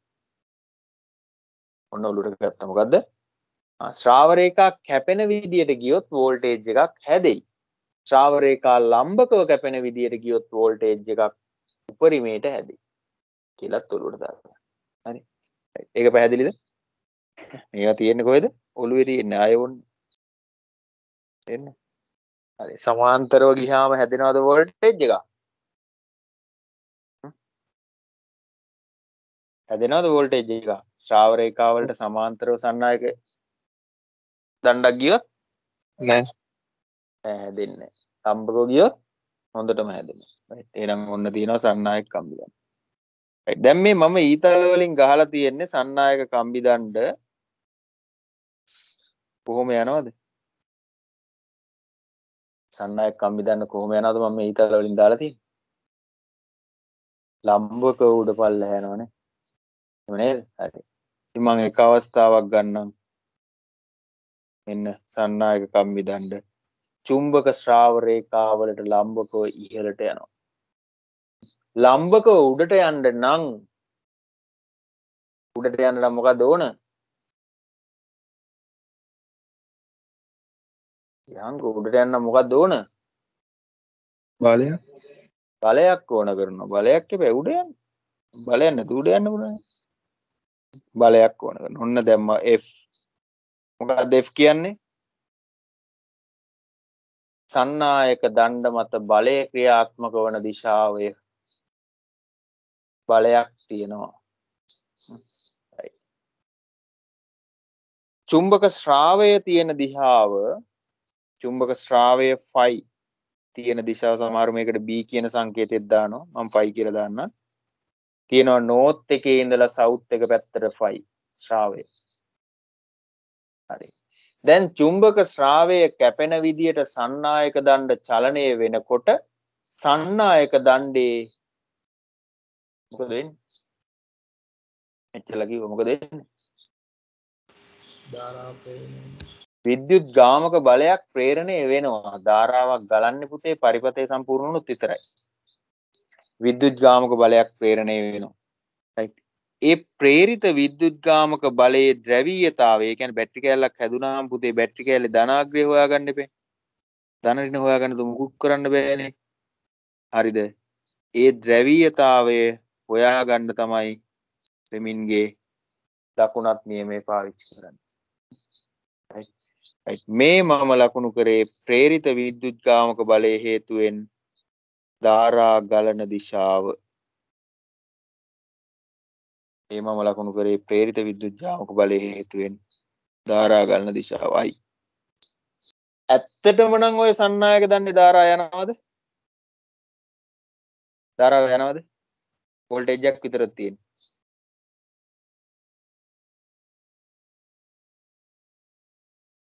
වෝල්ටේජ් එකක් විතරයි තියෙන්නේ. පරිපථය සම්පූර්ණ නැහැ. ධාරා ගලන්න නම් මෙහෙම වයර් එකක් දාන්න ඕනේ. අන්න දැන් නම් ධාරා යනවා. තාම නෑ පොඩ්ඩක් ඉන්න. ඔන්න ඔය වයර් එකක් දැම්මම ධාරා යනවා. එහෙම නැත්තම් ධාරා යන්නේ. හරි. ධාරා ගැලුවොත් ගලන්නේ ඔන්න ඔය ෆ්ලෙමින්ගේ වමත් නියමෙන් දකුණත් නියමෙන් හොයාගන්න දිශාවට. හරිද? එහෙනම් ඔන්න මම ෆ්ලෙමින්ගේ වමත් නියමෙන් කියනවා. මොකද්ද? ෆ්ලෙමින්ගේ වමත් නියමේ භාවිතා කරන්නේ මොකද්ද? චුම්බක ක්ෂේත්‍රයක් තුල සන්නායකයක් මත බලය හැටගෙන බලය හේතුවෙන් නේද ශ්‍රාව රේඛා කපාගෙන යනවා. ඒතර විද්‍යුත් ගාමක බලයක් ප්‍රේරණය වෙනවා. ප්‍රේරිත විද්‍යුත් ගාමක බලයේ හේතුවෙන් ධාරා ගැලීම සිද්ධ වෙන දිශාව හොයාගන්න තමයි මේක හොයන්නේ. හරි ඔන්න සරලව ආයි කියනවා. මොකද්ද තියෙන්නේ? චුම්බක ක්ෂේත්‍රයක් තියෙනවා දකුණු අතේ මාපට දකුණු අතේ දබර ඇඟිල්ල දික් කරගන්න චුම්බක ක්ෂේත්‍රයේ දිශාවට. චුම්බක ක්ෂේත්‍රයේ දිශාවට දික් කරගන්න. හරි. චුම්බක ක්ෂේත්‍රයේ දිශාවට යොමු වෙන්නෙම වම් අතේ වේවා දකුණු අතේ වේවා දබර ඇඟිල්ලම තමයි. චුම්බක ක්ෂේත්‍රයේ ගේම ඉල්ලනවා. එතන මොකක්ද යන්නේ? දබර ඇඟිල්ල යන්නේ වලියට යන්නේ. හරි. සන්නායකයේ මත බලයේ ක්‍රියාත්මක වන දිශාවට මාපට ඇඟිල්ල දික් වුණොත් මැද ඇඟිල්ල යොමු වෙලා තියෙන්නේ ප්‍රේරිත විද්‍යුත් ගාමක බලයේ හේතුවෙන් ධාරා ගලන දිශාවටයි කියලා ෆ්ලෙමින් කියනවා. අයි. මේකෙදි මුන් තුන් දෙනා එකිනෙකට ලම්බක දිශා 3ක් ඔස්සේ පිහිටවගෙන තියෙනවා.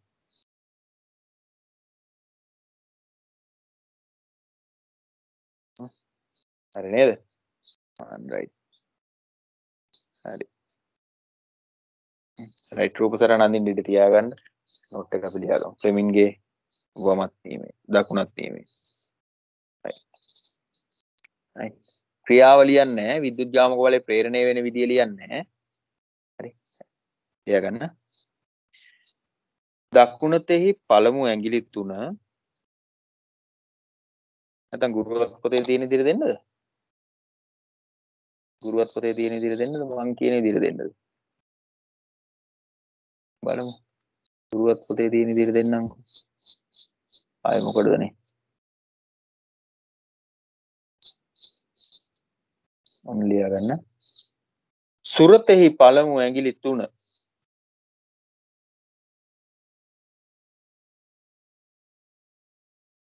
සුරතෙහි පළමු ඇඟිලි 3.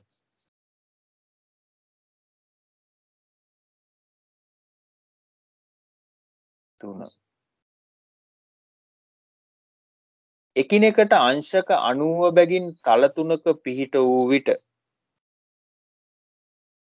එකිනෙකට අංශක 90 බැගින් තල 3ක පිහිට වූ විට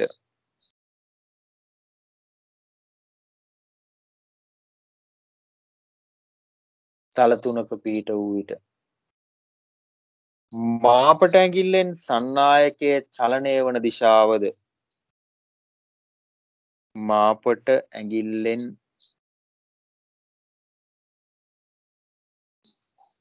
මාපට ඇඟිල්ලෙන් සන්නායකයේ චලනය වන දිශාවද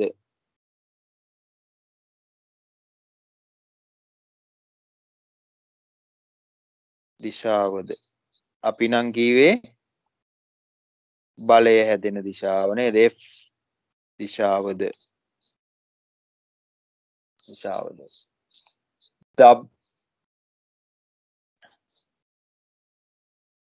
මාපට ඇඟිල්ලෙන් සන්නායකයේ චලනය වන දිශාවද.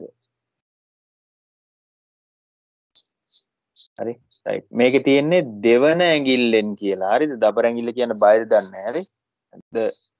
දෙවන ඇඟිල්ලෙන්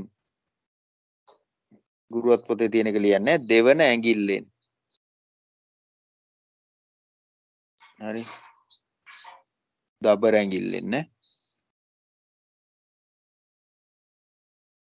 දබර ඇඟිල්ලෙන් සන්නායකයේ මගින් කැපෙන චුම්බක ක්ෂේත්‍රය පිහිටන දිශාවද ඇඟිල්ලෙන් සන්නායකයේ මගින් කැපෙන චුම්බක ක්ෂේත්‍රය පිහිටන දිශාවද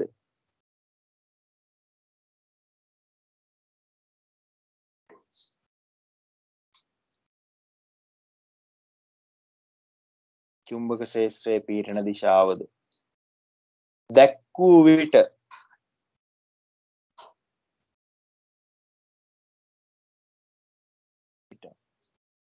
තෙවන ඇඟිල්ලෙන් කියන්නේ මැද ඇඟිල්ලෙන් චුම්බක ක්ෂේත්‍රයේ පිහිටන දිශාව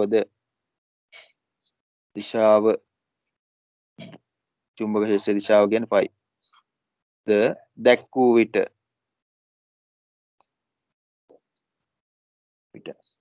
තෙවන ඇඟිල්ලෙන් විකාරයන්නේ කමන්න ලියාගන්න ගුරුවත් පොතේ තියෙන්නේ තෙවන ඇඟිල්ලෙන් කියන්නේ මැද ඇඟිල්ලෙන්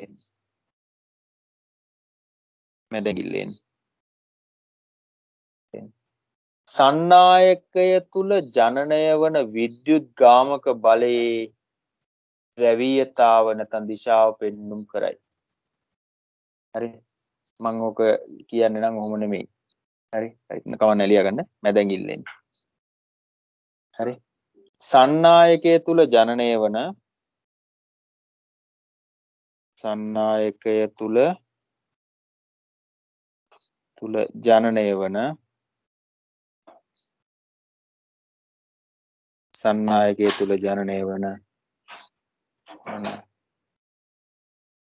සන්නායකය තුල ජනනය වන විද්‍යුත් ගාමක බලයේ දිශාවද පෙන්눔 කරයි. විද්‍යුත් ගාමක බලයේ දිශාවද පෙන්눔 කරයි.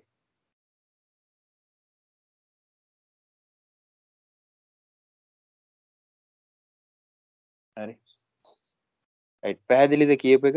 හරි මට කියන්න ෆ්ලෙමින්ගේ වමත් නියමේ නියමයක් දකුණත් නියමේ නියමයක් විදිහට ඕනේ පහසුවෙන් පැහැදිලි වෙන විදිහට මට කියාගෙන යන්න බලන්න. මේ ලියපු ටික ගුරුවත් පොතේ තියෙන එක ඒක එහෙමම ඕනේ නැහැ. නමුත් ඒක දැනගන්න ඕනේ. ඒකින්ද මෙහෙම දුන්නේ. හරි. මට කියන්න පුතේ කොහොමද සරලව කියන්න බලන්න. ෆ්ලෙමින්ගේ දකුණත් නියමයි. හරි ඉස්සල්ලාම දික් කරන්න මොන ඇඟිල්ලද? කියන්නේ ඉක්මන. මුලින්ම දික් කරන්න මොන ඇඟිල්ලද?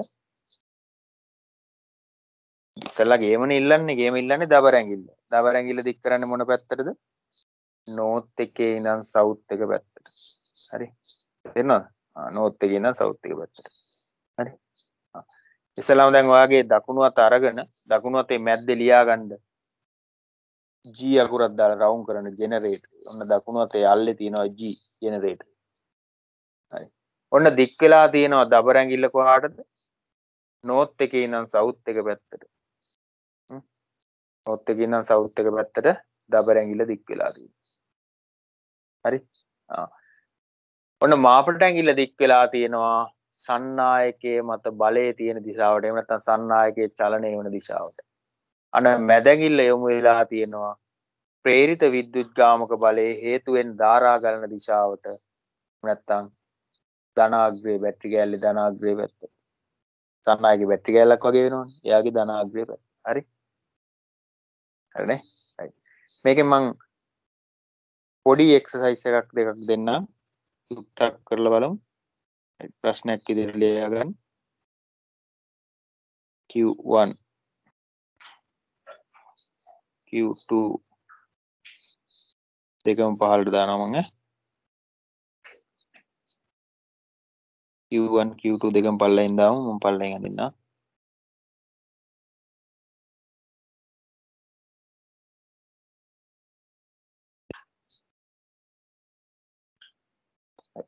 ඔයාලා උතන නෝට් එක ලියා ගන්න.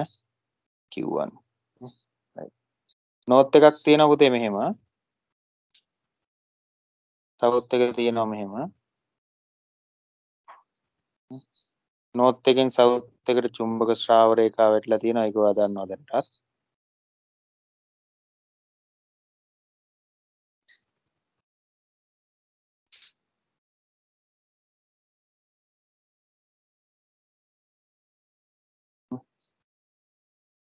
ශ්‍රාව රේඛා ටිකක් ඩල් කරලා දාමු.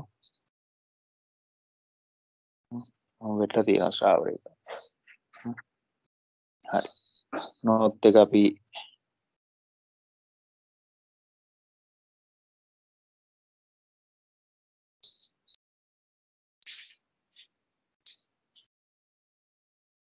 මම රූප සටහන් හැම වෙලේම ලස්සනට අඳින්න පොඩි try එකක් දෙනවා. මොකද මේ මොකද ටිකක් රූප සටහන් මතක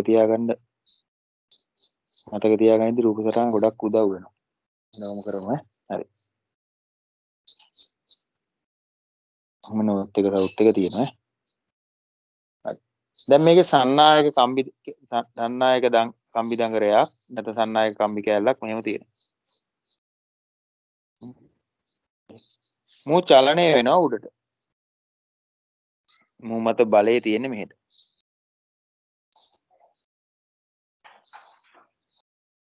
මූ මත බලය තියෙන්නේ ඔහෙට. මැද හරියෙන් අඳින්නන්නේ. මූ මත බලය තියෙන්නේ මෙහෙට. right. මට ප්‍රේරිත විද්‍යුත්ගාමක බලයෙන් ධාරා ගලන්නේ සන්නායකය තුල තලෙන් ඇතුළටද එළියටද කියලා හොයලා දෙන්න. තලෙන් ඇතුළටද එළියටද කියලා හොයලා දෙන්න. දාන්න වමත දාන්න ඉක්මනට. තල හොයන්න. කොහොමද දාන්නේ? මොන අතද ගන්නෙ? වමද දකුණද? දකුණ ගන්නෙ. right. දකුණු අතේ මාපට ඇඟිල්ල කොහාටද? දබර ඇඟිල්ල කොහාටද?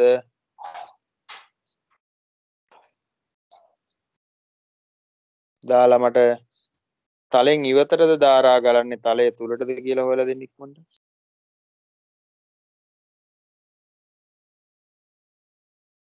ඇතුළට. තලය ඇතුළට කියලා කියනවා. right. ඔන්න බලන්න හරිද කියලා. ඔන්න බලන්න. මේ පැත්තට දැම්ම මාපට ඇඟිල්ල. මාපට ඇඟිල්ල මේ පැත්තට දාමු. හරි. ඊට පස්සේ දබර ඇඟිල්ල දාන්න ඕන මෙහාට. එතකොට මැද ඇඟිල්ල යමු වෙන්නේ කොලේ ඇතුළටද කොලෙන් එළියටද?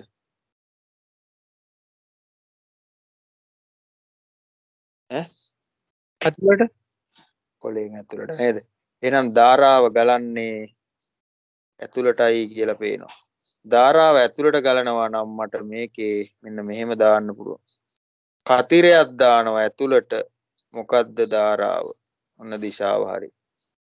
චුම්බක ක්ෂේත්‍රය 5. මෙන්න තියෙනවා චුම්බක ක්ෂේත්‍රය. B කියලා තිබ්බට කලබල වෙන්න එපා. චුම්බක ක්ෂේත්‍රයට B කියන එකක් දානවා ඈ. එනවා කියන එක. අන්න දිශා තුන හොයාගත්තා. හරි. රයිට් ඒක නම ඒක මන්නේ හෙව්වේ. දෙවෙනි ප්‍රශ්නේ වලට දෙන්න. Q2.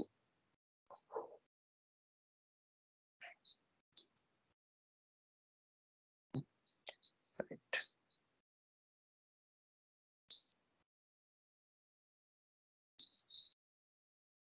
උත්තර ද්‍රවයක් තියෙනවා.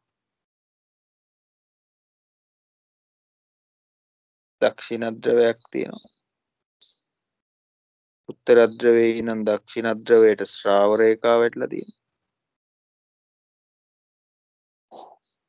අත උලුක් වෙයිද දන්නේ බලාගෙන ඈ. right. 5 ශ්‍රාව චුම්බක ශ්‍රාවය. හරි. මෙන්න සන්නායක කම්බිදංගර දණ්ඩක් තියෙනවා. දණ්ඩ මේ පැත්තට යනවා. ඒ කියන්නේ බලය මෙහෙට. right. තලය තුලටද ධාරාව තලයෙන් පිටටද කියලා බලන්න ඉක්මනට අත දාලා. දකුණු අත දාලා බලන්න. දබර ඇඟිල්ල චුම්බක ක්ෂේත්‍රය බලය තලය තුලටද තලයෙන් පිටටද?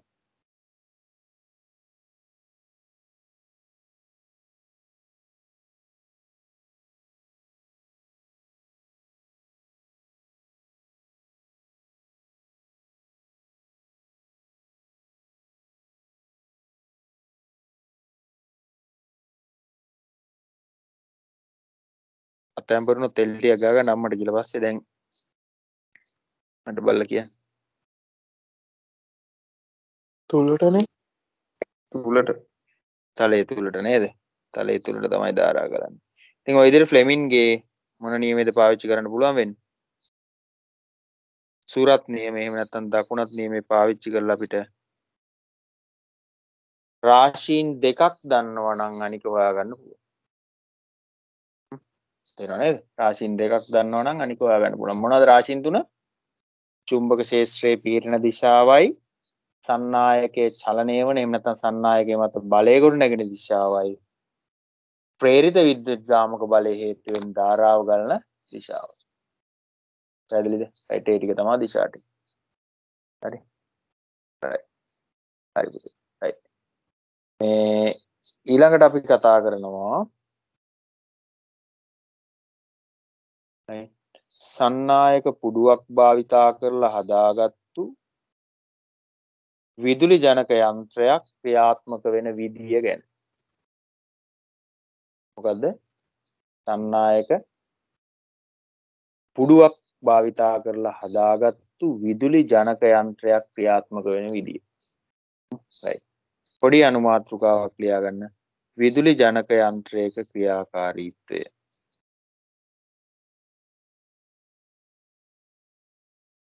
විදුලි ජනක යන්ත්‍රයක ක්‍රියාකාරීත්වය.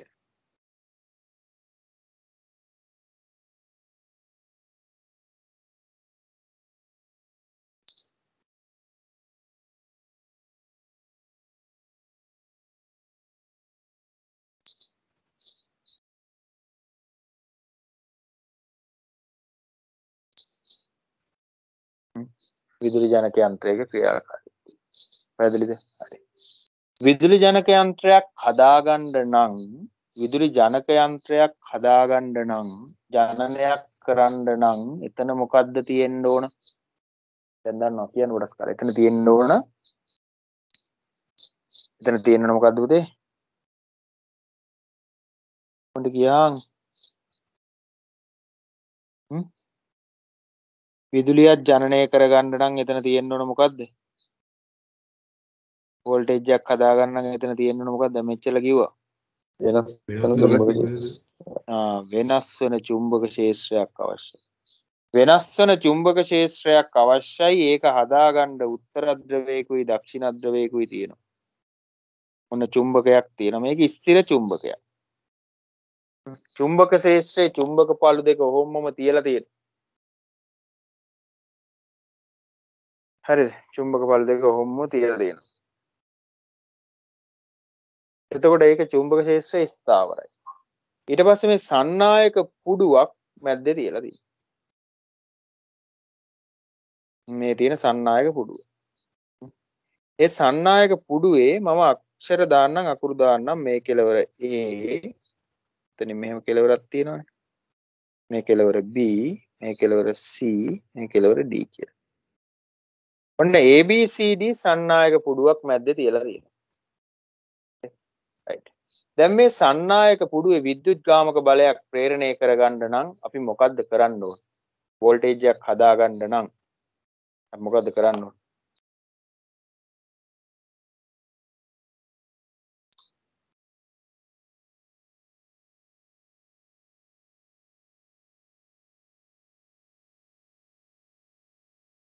ඉක්මනට කියන්න. වෝල්ටේජ් එකක් පුඩුව කරකනවා. හදාගන්න චුම්බක ක්ෂේත්‍රය ස්ථාවරයි. මොකද්ද කරන්නේ? පුඩුව කරකවන්න ඕන. පුඩුව උඩ පල්ලයකින් යන්න බෑනේ. සන්නායක පුඩුවක් උඩ පල්ලයකින් ගෙනියනට වඩා මෙතන කරකවන එක තමයි කරන්නේ. එතන මෙතෙන්ට හැන්ඩල් එකක් ගහ ගන්නවා. මෙතෙන් හැන්ඩල් එකක් ගහලා කරකවන්න පුළුවන් වගේ හලත් එක.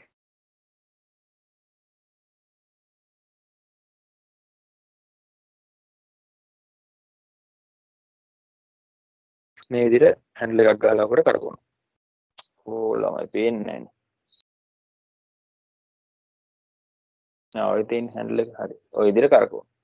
right. ඒක දැන් ඒ හැන්ඩල් එක කරකවලා තියෙන්නේ මෙන්න මේ පැත්තට ඈ. ඒ හින්දා තමයි මේ පැත්තට මෙහෙම කරකින්නේ. right. එහෙම සන්නායක පුඩුව කරගෙනකොට මේ AB සන්නායක දණ්ඩයි CD සන්නායක දණ්ඩයි මගින් චුම්බක ශ්‍රාවරේඛා කැපෙනව නේද? කැපෙනව නේද? උත්තර දෙන්න. චුම්බක ශ්‍රාවරේඛා කැපෙනව නේද?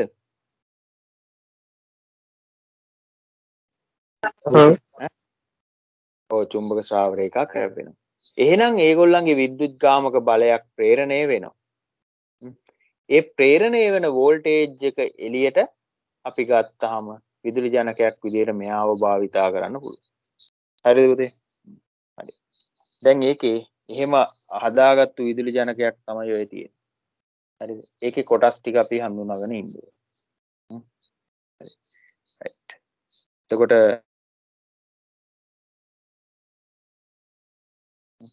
හරි. එහෙම හඳුනාගෙන ඉන්නවා. right. චුම්බක ද්‍රව්‍ය දෙක මම නම් කරන්න යන්නේ නැහැ. චුම්බක ද්‍රව්‍ය දෙක කොහොමද තිබුණාවේ? පාට කරලා දෙන්නම් ඕන නම් මෙයා උත්තර ද්‍රවය.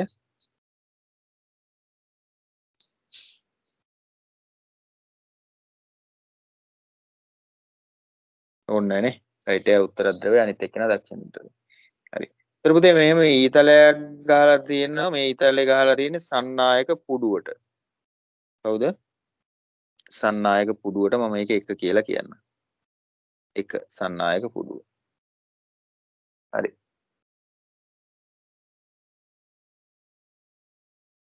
සන්නායක පුඩුව. හරිද? එතකොට සන්නායක පුඩුවේ මෙන්න මේ කෙළවරේ ඇවිල්ලා සම්බන්ධ වෙලා තියෙනවාට පේනවද තඹ වලලු දෙකක්.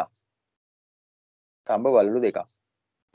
එතකොට ඔය CD කෙළවර සම්බන්ධ වෙලා තියෙනවා එක තඹ වලල්ලකට. AB ගේ කෙළවර සම්බන්ධ වෙලා තියෙනවා තවත් තඹ වලල්ලකට. හරි.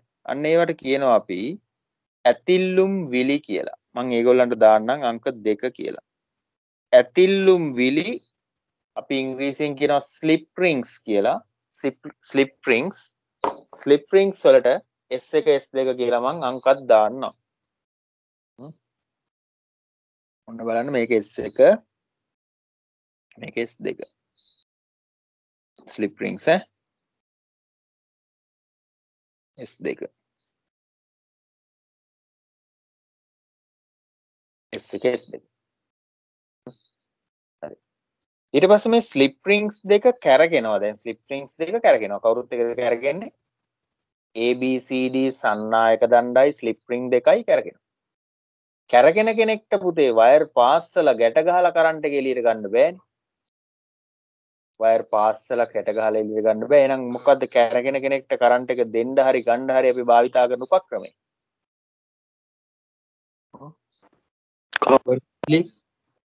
කාබන් නැතිලි භාවිතා කරනවා. අංක 3 කියන්නේ කාබන් බ්‍රෂ්. Carbon brush. මං 4 කියලා දාන්නම් චුම්බක ද්‍රව තරහ වෙන්නේ නැත්තම්. මේ දෙන්නම 4 චුම්බක ද්‍රව. හරි. එහෙනම් ඔන්න කොටස් ටික හඳුනාගත්තා. හරි. හරි. එහෙනම් ඒ ටික අපි පැත්තකින් ලියාගමු. ලියාගෙන යාගේ ක්‍රියාකාරීත්වය ගැන බලමු. රයිට්. එක කවුද? කියන්නකෝ. පේනවද දැන් ඔයාලට? කීයද කවුද? පුඩුව. සන්නායක පුඩුව. මම ඒක නමක් දාලාම ලියන්නම් ABCD සන්නායක පුඩුව.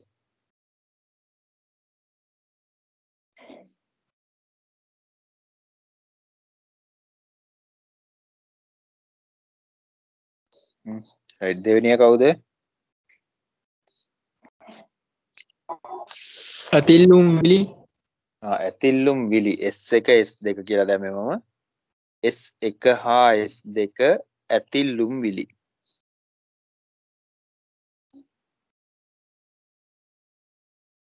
විලි. මම මේවටත් පුතේ S2ට සම්බන්ධ වෙලා ඉන්නේ B2 කියලා කියන්නම් brush number 2. මෙයාට කියන්නම් B1 කියලා. හරි. අංක 3 කියන්නේ මොනවද එතකොට? B1 හා B2 කාබන් නැතිලි. කාබන් නැතිලි. හරි.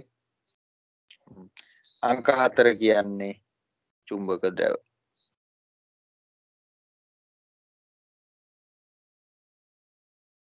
හරි නේද? රයිට්. ඔය තියෙන්නේ සරල විදුලි ජනකයක ඇටවුමක්. සරල විදුලි ජනකයක් හදාගන්න විදිය. රයිට්. දැන් මෙයා සම්පූර්ණ වටයක් කැරකෙද්දී කොහොමද විද්‍යුත්ගාමක බලය ප්‍රේරණය වෙන්නේ කියලා පියවරෙන් පියවර ඉගෙන ගන්න යනවා. හරි. දැන් ඕගොල්ලෝ මෙන්න මේ රූප සරහන ඇඳලා නම් කරන්න ඉඩ තියාගන්න. තියාගෙන පාලට යන්න. හරි. මුලින්ම ගන්නවා මම මෙන්න මේ විදිහට ඔයාලට පැහැදිලි වෙන්න අර ත්‍රිමාණ ගතිය නැති කරලා මම අඳින්නම්. ත්‍රිමාණ ගතිය නැති කරලා මම අඳින්නම්. පියවර කීපයකින් මම මේක පැහැදිලි කරනවා. මෙහෙම තියෙනවා නෝත් එක. නෝත් එක පැත්තේ නේ තිබ්බේ. ඔව්. මෙහෙම තියෙනවා සවුත් එක.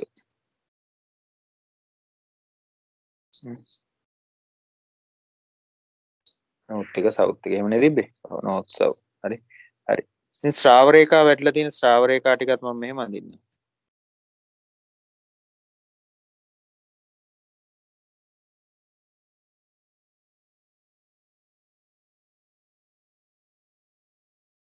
ඔන්න ශ්‍රාව රේඛා ටික වැටලා. රයිට්. හරි. පළවෙනි අවස්ථාව කියලා මම ගන්නම් සන්නායක පුඩුව මෙන්න මෙහෙම තියෙන අවස්ථාව. සන්නායක පුඩුවේ කම්බි පොටවල් දෙක මම හොයන්නේ. හරිද? එක්කෙනෙක් රතු පාටයි. රතු පාට කවුද මොන සන්නායක දණු කෑල්ලද? එක්කෙනෙක් නිල් පාටයි.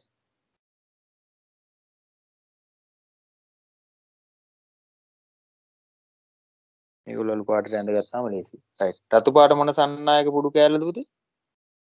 හරියට බලලා කියන්න මට. මොන කෑල්ලද රතු පාට? කියන්නකෝ.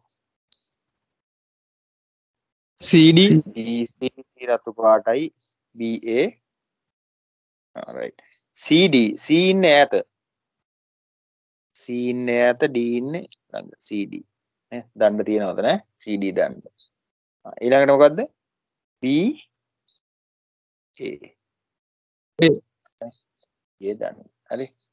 දැන් අපි දන්නවා AB දණ්ඩට මෙහෙම සෙට් වෙලා තියෙනවා අර කාබන් නැතිදී මතකයිනේ. ඇතිල්ලුම් විල්ලක් තියෙනවා ඔහොම. මේක සෙට් වෙලා තියෙනවා මේකට කාබන් නැතිදියක් සෙට් වෙලා තියෙනවා. මෙහෙම අග්‍රයක් තියෙනවා. මේකටත් එහෙමයිනේ. මේකට මෙහෙම ආවා. මේක කාබන් ඇතිල්ලුම් විල්ලකට සම්බන්ධයි. මේක කාබන් නැතිලියකට සම්බන්ධයි. මේක මෙහෙම. හරිද? රයිට්. හොඳටම අපි ඉගෙන ගමු මෝටරයක් වැඩ කරන විදිය මේකෙන් ඈ. මම ඇතිල්ලුම් විල්ලකට ගන්න. හරි. හරි.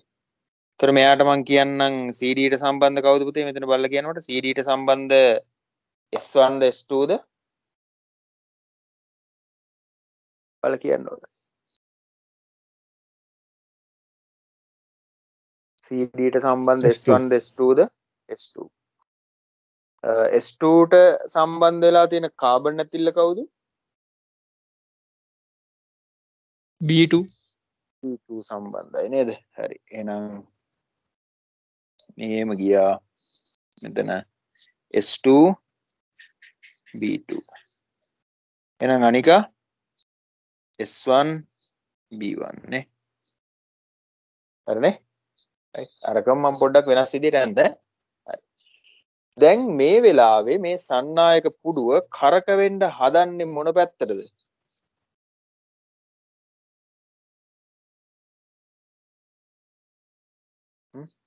මේ වෙලාවේ සන්නායක පුඩුව කරකෙන්න හදන්නේ මොන පැත්තටද?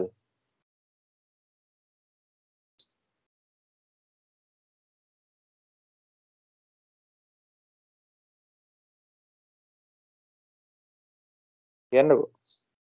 දක්ෂිනාවර්තවද වාමාවර්තවද අපි දැම්මේ මේකේ? වාමාවර්තව. වාමාවර්තව තමයි කරකෙන්න හදන්නේ.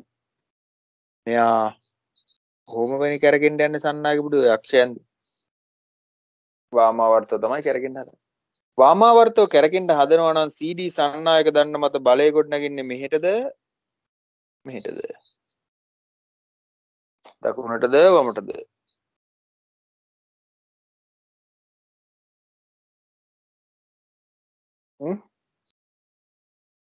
දකුණටද වමටද? වමට. CD සන්නායක දන්න මත වමට. AB සන්නායක දන්න මත දකුණටද වමටද? දකුණට දකුණට යන්නේ. දකුණට යන්නේ. වැරදිලිද? රයිට්. දැන් ඔන්න තියෙනවා. මම ඔන්න තව චුට්ටක් වෙනස් කරන්නම් ඔන්න නිකන් මේක හුරු නෑ වගේ නම් ඔයාලට මෙහෙම දාන්නම්කෝ. මෙහෙම සෙට් වෙනවා කියලා. හරිනේ? හරි. දැන් ඔන්න හරි. දැන් ওই විදිහට ඔහොම යනකොට හරිද මේ වෙලාවේ මේ සලකන මොහොතේ හරිද CD සන්නායක දණ්ඩ ශ්‍රාව රේඛාවලට සමාන්තරවද යන්නේ ලම්බකවද යන්නේ?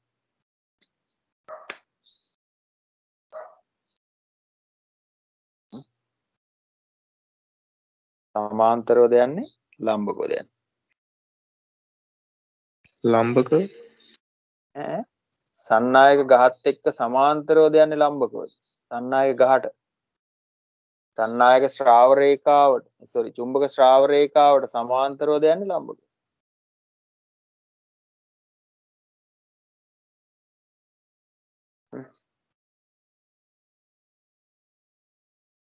පැන්සලක් අරගෙන හරිද?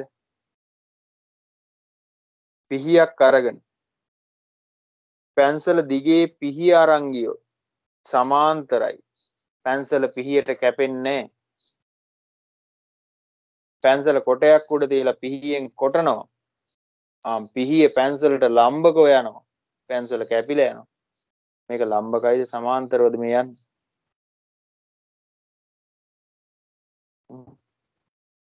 හයිවේ එකේ වාහනයක් යනවා. දකුණු පැත්තේ තියෙන පැතිබැම්මයි වාහනේ යන්නේ සමාන්තරවද ලම්බකවද? සමාන්තරයි. සමාන්තරයි මේ වෙලාවේ සමාන්තරයි. හරි. ඒතර හයිවේ එක යන වාහනේ වගේ මොකද්ද? චුම්බක මේ සන්නායක දණ්ඩ දැන් යන්නේ. දකුණු පැත්තේ තියෙන පැතිබැම්ම වගේ ශ්‍රාව රේඛාව. දෙන්න කැපෙනවද? හැප්පෙනවද මේ වෙලාවේ? හැප්පෙනවද? නෑ චුම්බක ශ්‍රාවයේ වෙනස් වීමක් වෙන්නේ නෑ මේ වෙලාවට. එහෙමනම් ශ්‍රාව රේඛාවලට සමාන්තරව සන්නායක පුඩුව චලනය වෙනකොට AB ගේ හෝ CD ගේ විද්‍යුත් ගාමක බලයක් ප්‍රේරණය වෙන්නේ නැහැ. පැහැදිලිද? right. මේ මොහොතට අදාළව මම ඔන්න සන්නායක පුඩුව ඇඳලා තියෙනවා. හරිද? right. මෙතනින් මම දාන්නම් රතු පාට සන්නායක පුඩුව පොඩ බලා ගන්න. මෙතන තියෙන රතු පාට කැල්ල. ඔයාලට ටිකක් තේරුම් ගන්න පහසු වෙන්න මේ ඇඳලා තියෙන්නේ. right. මෙතන තියෙනවා නිල් පාට කැල්ල.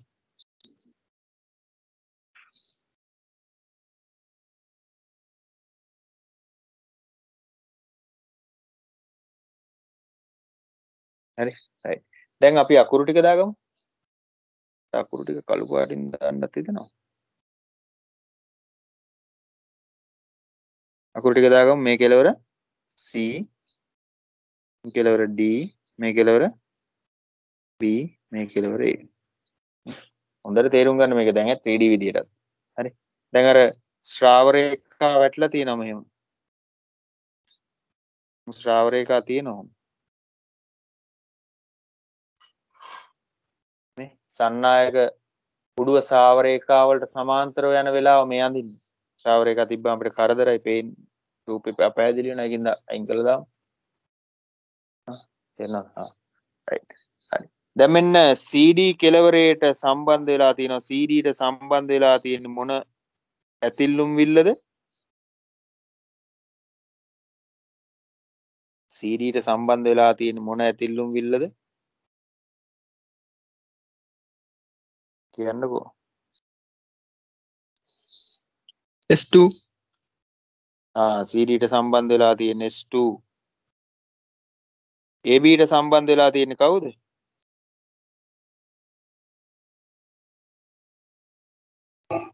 S1 S1 සම්බන්ධ වෙලා තියෙන්නේ. එහෙනම් මෙයා S2. මෙයා S2. මෙයා S1. ඔන්න S2 ට සම්බන්ධ වෙලා තියෙනවා B.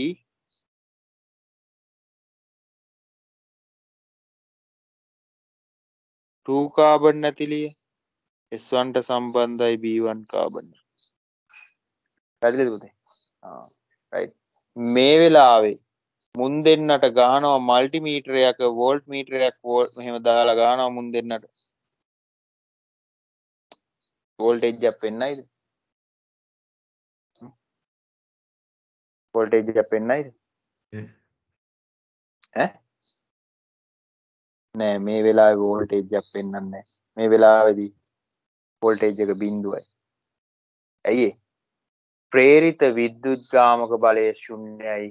වෝල්ටීයතාවය බිඳුවයි. හරි. සන්නායක පුඩුවේ පිහිටන එක් එක් අවස්ථාවන්ට අදාළව අපි ප්‍රේරිත විද්‍යුත්ගාමක බලය සහ යාගේ ද්‍රව්‍යතාවය හොයන්න යන්නේ. right. පළවෙනි අවස්ථාව කියලා ලියන්න මෙතනින්.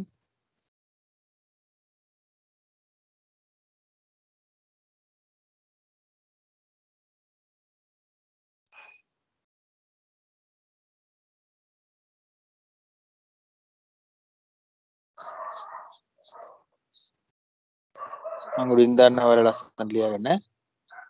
පළවෙනි අවස්ථාව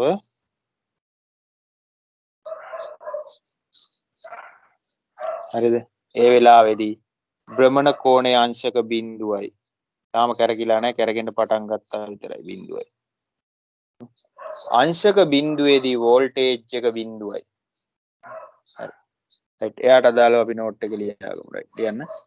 මෙම අවස්ථාවේදී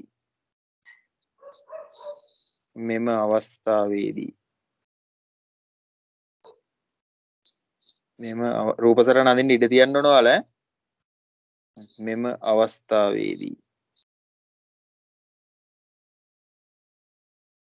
මෙම අවස්ථාවේදී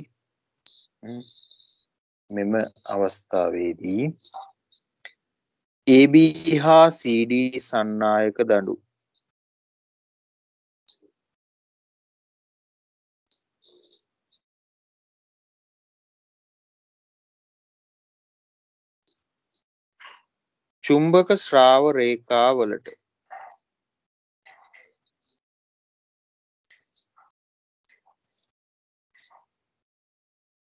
චුම්බක ශ්‍රාව රේඛාවලට කොහොමද චලනය වෙන්නේ පුතේ? කොහොමද චලනය වෙන්නේ?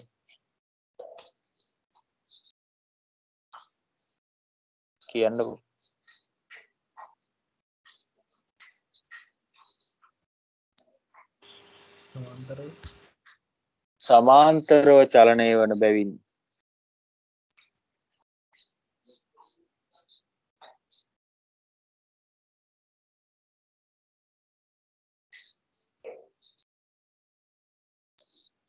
සමාන්තරව චලනය වන බැවින් ප්‍රේරිත විද්‍යුත්ගාමක බලය ශූන්‍ය වේ.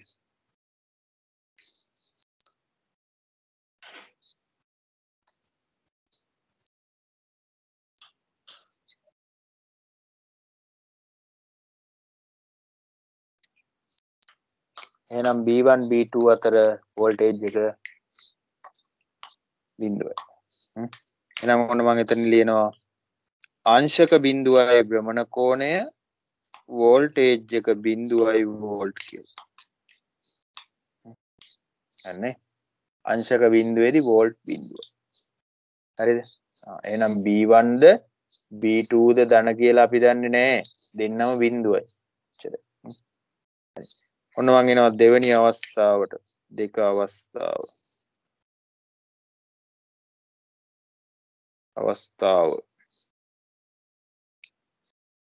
මේකෙදි භ්‍රමණ කෝණය අංශක 90යි. ඒ කියන්නේ මේ දෙන්න දක්ෂිණාවර්තව වාමාවර්තව කරකිලා දැන් අංශක 90ට ඇවිල්ලා. හරි. අංශක 90ට ආවනම් අපිට අඳින්න පුළුවන් මෙන්න මේ විදියට. චුම්බක ශේෂ්ත්‍රය වෙනස් වෙනවද පුතේ? නෑ චුම්බකේ කොහෙටවත් ගෙනිච්ච නෑ චුම්බකේ හැමම ඉන්නවා. චුම්බකේ හැමම ඉන්නවා. මේක අපි ස්ථාවර චුම්බක ශේෂ්ත්‍රයක් තුලයි සන්නායක පුඩුව ගමනය කරේ. නෝර්ත් එක මෙන් සවුත් එක මෙන් ඕ නෝර්ත් එකේ ඉඳන් සවුත් එකට ශ්‍රාව රේඛා වැටලා තියෙනවා.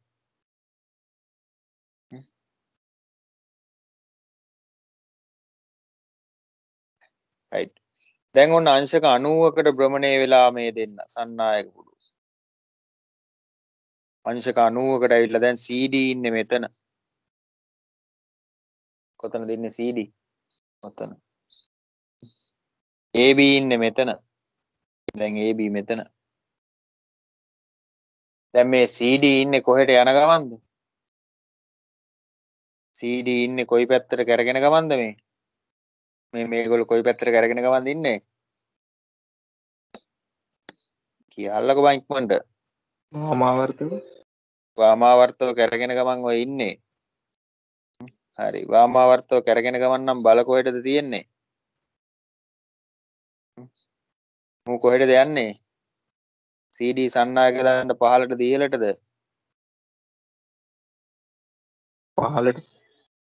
පහළට. මෙයා ඉහළට. මේ වෙලාවේ නේද චුම්බක ශ්‍රාව රේඛා සුපිරියටම කැපෙන්නේ? මේ වෙලාවේ නේද ශ්‍රාව රේඛා සුපිරියටම කැපෙන්නේ? හොඳටම කැපෙන්නේ. පීයක් අරන් අත කපා ගන්න කිව්වම පීයක් අරන් ඇඟිල්ල කපා ගන්න යනවා. නේ? ඇඟිල්ලට සමාන්තරව පීය අරන් ගියාට කැපෙන්නේ නැහැ. ආනතව අරන් ගියොත් ටිකක් කැපෙනවා. ලම්බකව අරන් ගියොත් සුපිරියටම කැපෙනවා. එහෙනම් ශ්‍රාව රේඛාවලට සන්නායක පුඩුව ලම්බකව චලනය වෙනකොට තමයි සුපිරියටම චුම්බක ශ්‍රාව රේඛා කැපෙන්නේ. ඒ කියන්නේ හොඳටම විද්‍යුත්ගාමක බලයක් ප්‍රේරණය වෙන්නේ එතකොට. හරි. ඉතින් CD සන්නායක දණ්ඩට සම්බන්ධයි කවුද? CD සන්නායක දණ්ඩට සම්බන්ධයි කවුද පුතේ? මේ ටික ඩල් කරන්න වෙන පොඩ්ඩක් ඉන්න. CD සන්නායක දණ්ඩට සම්බන්ධයි ඉස්සෙල්ලා වගේම.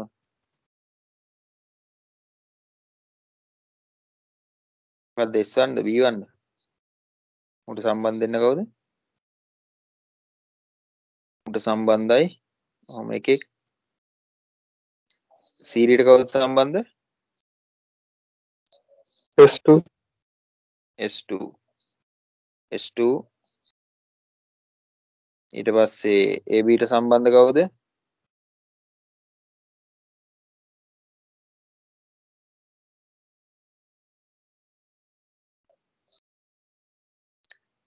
හරි.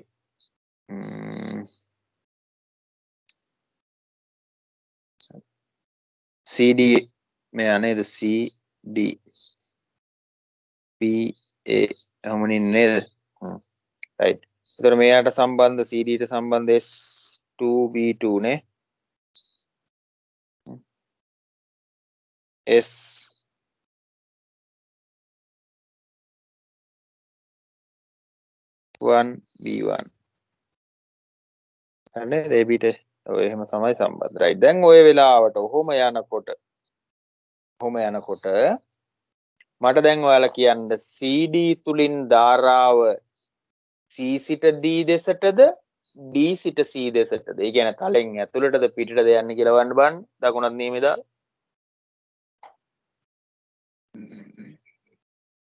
CD සන්නායක දණ්ඩ දිහා බලන්න. අද මම මෝටර උත් කරන්න ජෙනරේටර් කැල්ලක් කියලා නේද මේ. කමන්නේ අපිට කාලේ තියෙනවා.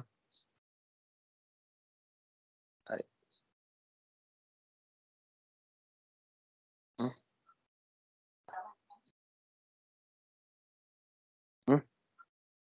කියන්න CD එකේ කොහාටද යන්නේ දැන් දාන්න. දකුණත් නෙමෙයි දාන්න. දබර ඇඟිල්ල දාන්න. නෝත් එකේ ඉඳන් සවුත් එක පැත්තට. බලේ තියෙන පැත්තට දාන්න. මාපට ඇඟිල්ල CD සන්නායක දාන්නේ බලේ තියෙන පාලට. එහෙනම් ධාරාව යන්නේ ඇතුළටද එළියටද? CD එකෙන්. එළියට යන්නේ ධාරාව. එළියට යනවා නම් ඒ ධාරාව යන්නේ C සිට D දක්වාද D සිට C දක්වාද?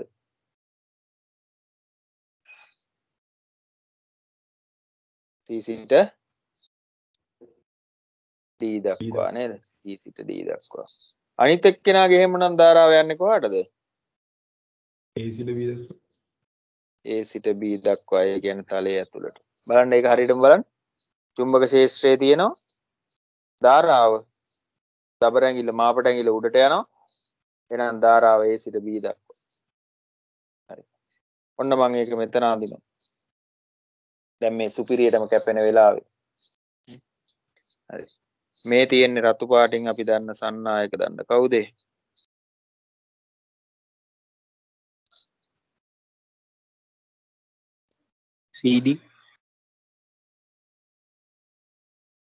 CD සන්නායක දන්න. මේ තියෙන්නේ අපි දන්න AB සන්නායක දන්න. මේ පළවෙනි එක මෙහෙම හොඳට ඉගෙන ගත්තාම ඊළඟ එක මේ ඔච්චර නටන්න ඕනේ නැහැ. තේරෙනවද? එතකොට මෙන්න AB ගේ කෙලවරේ ඉන්නව කවුද? එහෙම එකක් ඉන්නේ. මුගේ කෙලවරේ ඉන්නව මෙහෙම එකක්. පොඩිනේ.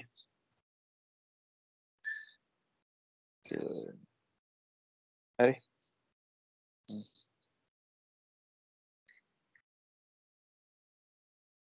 දාන්නේ. හරි. ඊට පස්සේ මෙතෙන්ට සෙට් වෙලා ඉන්නව අර කාබන් නැතිලි දෙක. CD ට සෙට් වෙලා ඉන්නවා.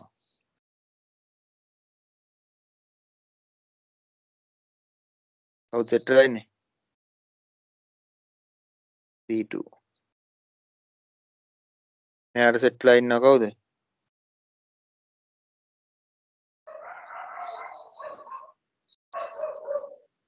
P1 S1 S2 C D B A right පුතේ මේ වෙලාවේ ධාරාව යනවා උපරිම විද්‍යුත් ගාමක බලය ප්‍රේරණය වෙලා තියෙන්නේ ධාරාව යනවා කොහෙන් කොහෙටද ඔයාලා කිව්වා C ගේ ඉඳන් D පැත්තට කියලා කිව්වා නේද ධාර බැලුවා හරි දාලා බලන්න ඕන නම් මේකදී චුම්බක ඡාවය තියෙන්නේ මෙහෙට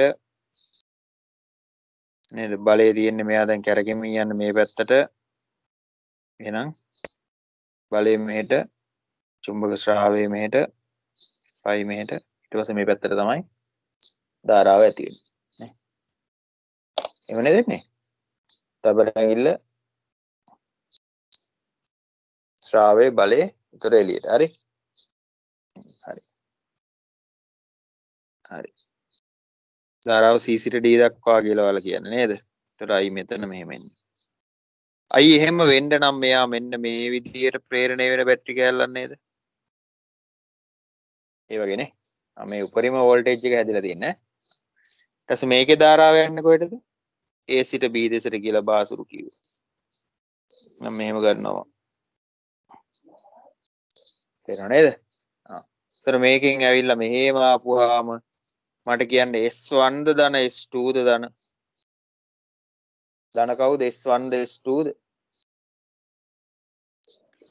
S2 S2 ධන වෙනවා එහෙනම් මේ වෙලාවේ B2 ධනාග්‍රේ විදියට බාහිර පරිපතයට වෝල්ටීයතාව ලබා දෙන්න ඍණ කවුද එතකොට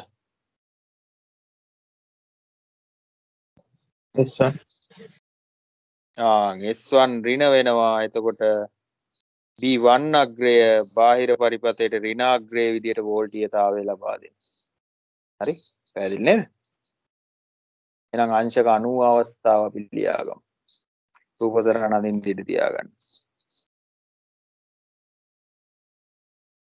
තියාගමු මෙම අවස්ථාවේදී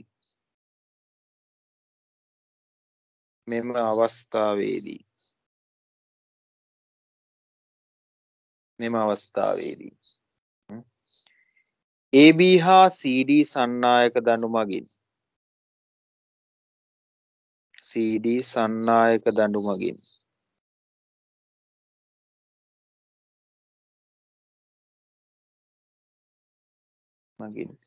චුම්බක ශ්‍රාව රේඛා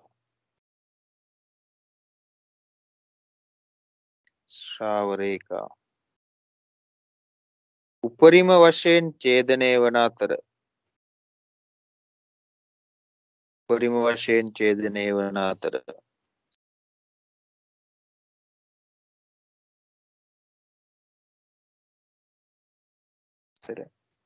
සන්නායක දණු මත උපරිම විද්‍යුත් ගාමක බලයන් ප්‍රේරණය වේ. තර සන්නායක දණු මත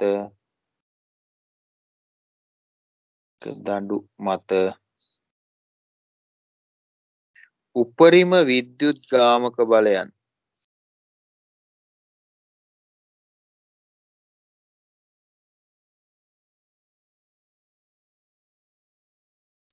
ප්‍රේරණය වේ. උපරිම විද්‍යුත් ගාමක බලයන් ප්‍රේරණය වේ. right එහෙනම් ඔයාලට කියන්න තියෙන්නේ මොකද්ද? අංශක 90 දී V max උපරිමයි. කවුද ධනාග්‍රය කවුද? B1 ට සාපේක්ෂව B2. මේ වෙලාවේදී B1 අග්‍රය ඍණ වෙනවා. B2 අග්‍රය ධන වෙනවා. එහෙනම් මේ තියෙන්නේ B1 ට සාපේක්ෂව B2 ගේ වෝල්ටීයතාවය ධන උපරිමයක් වෙන වෙලාව. B1 ට සාපේක්ෂව B2 ගේ වෝල්ටීයතාවය ධන උපරිමයක් වෙනවා මේ වෙලාවේ. පැහැදිලිද? හරිනේ. හරි. තුන්වෙනි අවස්ථාව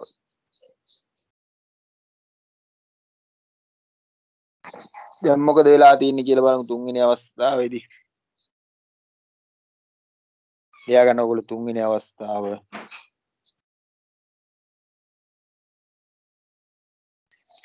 භ්‍රමණ කෝණය කීයද අංශක?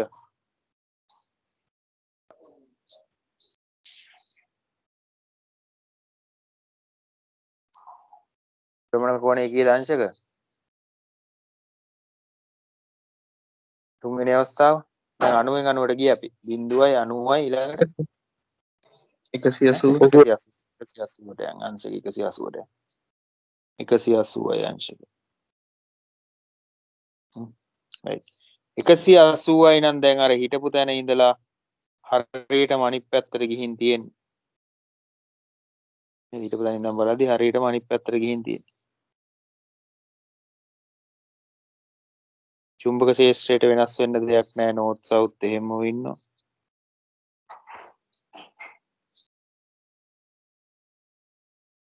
ශ්‍රාව රේඛා ටිකුත් ඔහොම වැටලා තියෙනවා.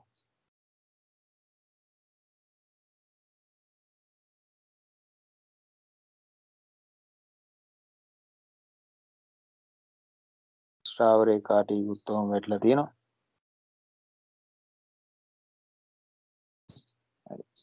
දැන් CD සන්නායක දණ්ඩ ඇවිල්ලා තියෙනවා මෙතෙන්ට. AB සන්නායක දණ්ඩ දැන් තියෙනවා මෙතන.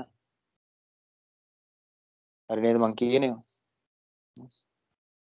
AB සන්නායක දණ්ඩ සම්බන්ධ වෙලා තියෙනවා ඇතිල්ලුම් විල්ලකට. ඒ ඇතිල්ලුම් විල්ල කැරගෙන හින්දා අපිට කරන්ට් එක එළියට ගන්න කාබන් ඇතිල්ලක් පාවිච්චි කරන්න වෙනවා. CD සන්නායක දණ්ඩටත් එහෙමමයි. ඇතිල්ලුම් විල්ලක් සහ කාබන් ඇතිල්ලක් ඕන. හරි. AB සන්නායක දණ්ඩ සෙට් වෙලා ඉන්න කාබන් ඇතිල්ල සහ ඇතිල්ලුම් විල්ල නම් කරන්න පුතේ.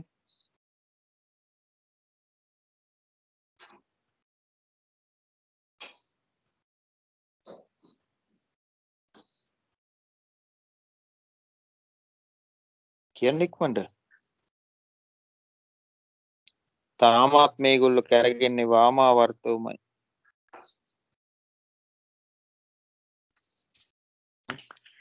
AB සෙට් වෙලා තියෙන්නේ කාටද? AB සෙට් වෙලා තියෙන්නේ B1 ට. S1 B1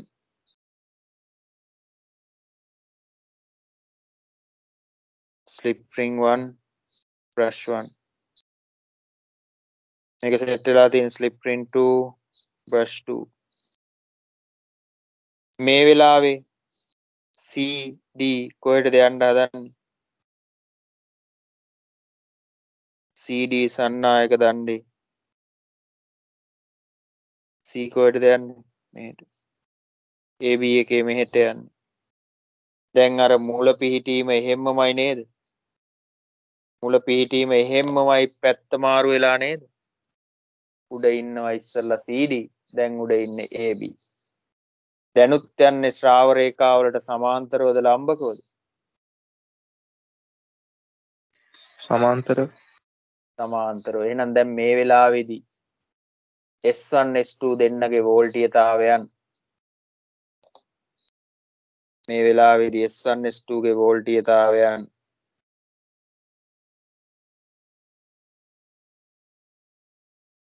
සමානයි. B1 B2 ගෙන් එළියට එන්නේ සමාන වෝල්ටීයතාවයන් නියුට්‍රල් බිඳුවයි වෝල්ටේජ් බිඳුව ඇදෙන්නේ. හරි. රයිට්. මම ආයෙත් අඳිනවා මේක හරියට.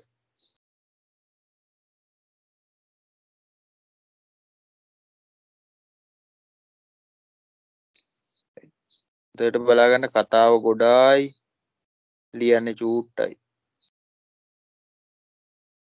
හොඳ තියාගන්න ඕන ඈ. ලියන්නේ චූට්ටයි. රයිට්. ඔන්න තියෙනවා දැන් AB සන්නායක දණ්ඩ මේ තියෙන. දැන් උඩ ඉන්නේ.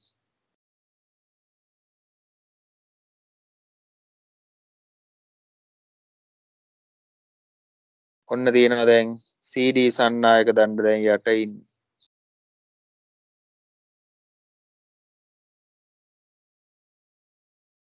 කාබන් ඇතිලි දෙකක් තනි කරන්නේ උඩ ගියත් යට ගියත් හැම වෙලාවෙම එකම කාබන් ඇතිල්ලට එකම ඇතිල්ලුම් විල්ල සම්බන්ධ වෙලා ඉන්නේ. එකම කාබන් ඇතිල්ලට එකම ඇතිල්ලුම් විල්ල සම්බන්ධ වෙලා ඉන්නේ. මූට සම්බන්ධ වෙලා ඉන්නවා. P2 මූ S2 මූ S1 පෙරදුනාද? ඔව් නේද? මූ B1 right. එතකොට මෙතන තියෙන්නේ PA සන්නායක දණ්ඩ. මෙතන තියෙන්නේ CD සන්නායක දණ්ඩ. පැහැදිලි නේද පුතේ? right. මේ වෙලාවේ විද්‍යුත්ගාමක බල ප්‍රේරණය වෙන්නේ නැහැ. ඇයි ඒ? ඇයි ඒ? හේතුව කියන්න. සන්නායක දණ්ඩ චුම්බක ශ්‍රාව රේඛාවලට සමාන්තරවයි චලනය වෙන්නේ. හරිනේ? හරි. ලියන්න. කුපසරණ අදින්න ඉඩ තියලා ලියන්න. මෙම අවස්ථාවේදීද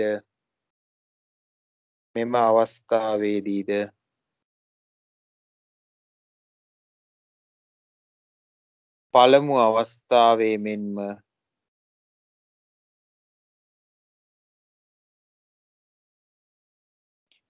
AB හා CD සන්නායක දඬු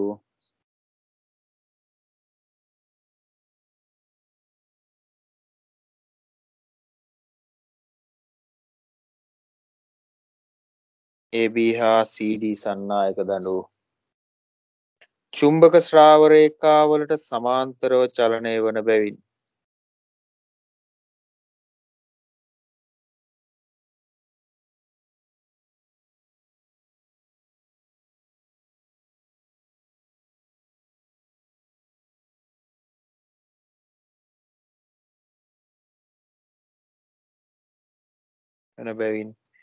ප්‍රේරිත විද්‍යුත්ගාමක බලය ශුන්‍ය වේ.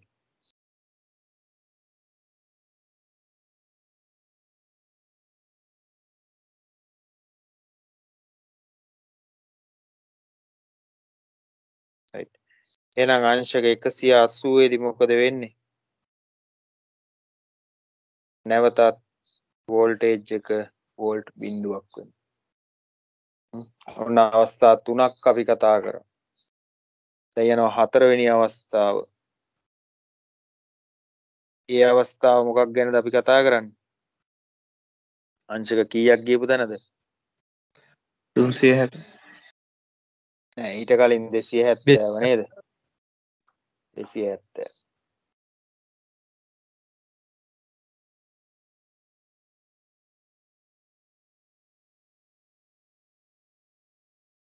අංශක 270ක් ගියපු තැන. අංශක 270ක් ගියපු තැනදී මොකද වෙන්නේ? ආයෙත් සුපිරියට කැපෙන්න ගන්නව නේද? ආයෙත් සුපිරියට කැපෙන්න ගන්නවා.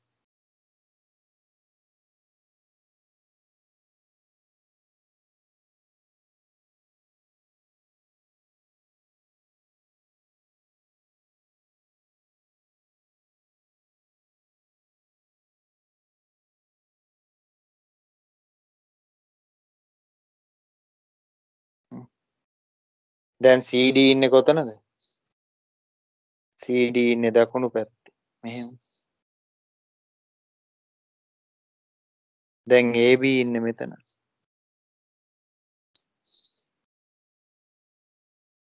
නේද? AB එතන. CD එතන. හරි.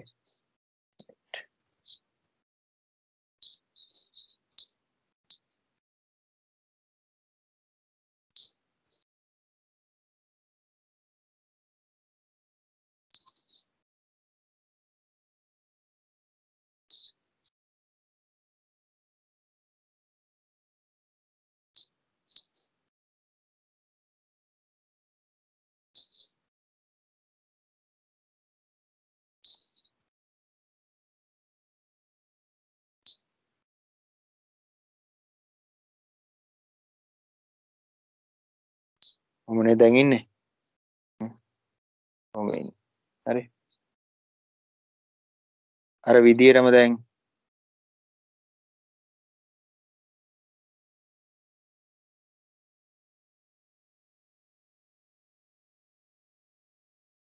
මොකද තියෙන්නේ ඊට පස්සේ B1 B2 සෙට් වෙලා ඉන්නවා මෙතෙන්ට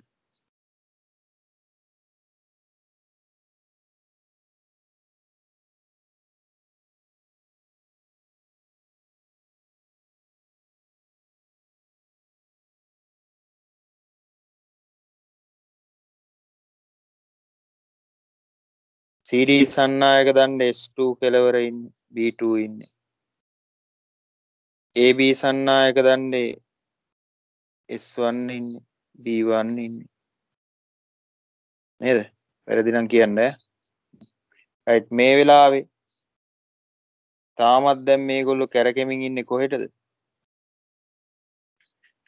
වාමාවර්ත නම් CD සන්නායක දණ්ඩ දැන් උඩට යන්න AB පල්ලහැට යන්න නේද පුතේ right එහෙනම් මට කියන්න CD සන්නායක දණ්ඩ මත කොහෙන් කොහෙටද බල තියෙන්නේ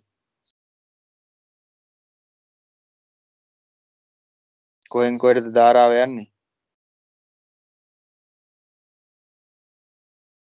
ඉතර බලලා දාලා කියන්න බෑ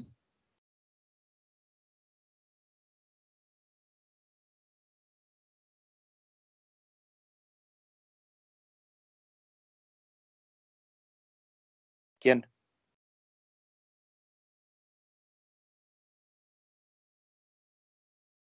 ඇතුළට තලයෙන් ඇතුළට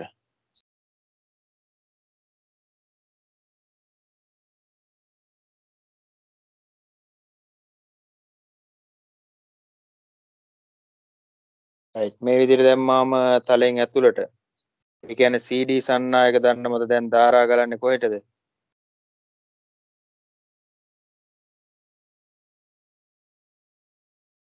A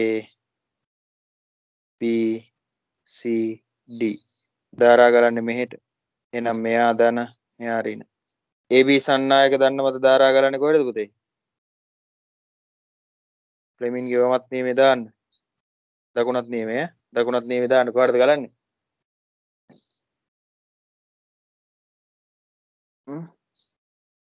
B සිට A දක්වාද කියලා බලන්න හරියට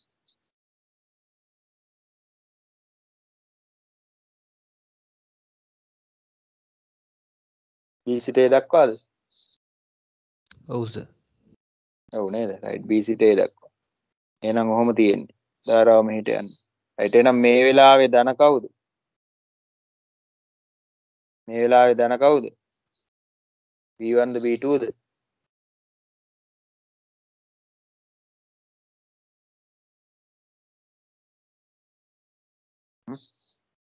ධන කවුද ධනාග්‍රේ මේක බැටරි කැල්ලක් කියලා හිතුවොත් කෝෂයේ ධනාග්‍රයෙන් තමයි ධාරාව පිට වෙන්නේ B1 ද S1 ද දාන්න S2 ද S1 S1 ධන වෙනවා S1 ට සම්බන්ධ වෙලා තියෙන B1 අග්‍රය තමයි දැන් ධන වෙන්නේ එහෙනම් ඍණ කවුද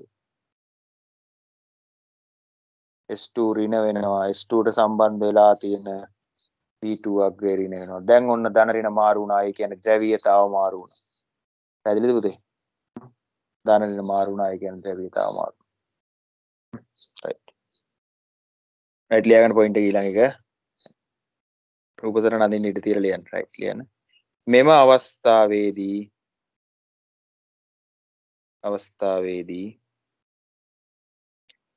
චුම්බක ශ්‍රාවරේඛා ඡේදනය වීම උපරිම ලෙස සිදුවන බැවින් චුම්බක ශ්‍රාවරේඛා ඡේදනය වීම උපරිම ලෙස සිදුවන බැවින්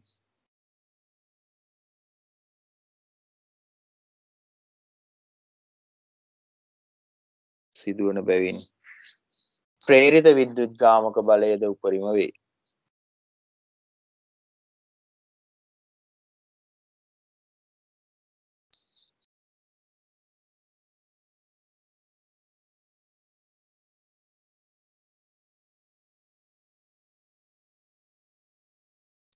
ප්‍රේරිත විද්‍යුත් ගාමක බලය උපරිමයි right එහෙනම් අංශක 270 දී මොකද වෙන්නේ පුතේ 270 දී B1 ට සාපේක්ෂව B2 කොහෙද ඉන්නේ හැම වෙලාවෙම B1 ට සාපේක්ෂව B2 බැලුවේ B1ට සාපේක්ෂව B2 අඩුයි. ඍණ කියන්නේ අඩුයිනේ. එහෙනම් ඍණ උපරිමයි. ඍණ Vmax මොකක්ද?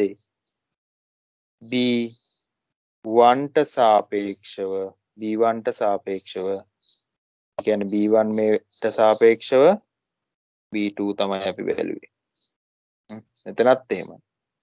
එතන පළවෙනි වෙලාවෙත් බැලුවේ එහෙම උදාගමු අපි B1ට සාපේක්ෂව B2 තමයි බැලුවේ. ඉස්සෙල්ලා බලද්දි B1ට සාපේක්ෂව B2 ධන.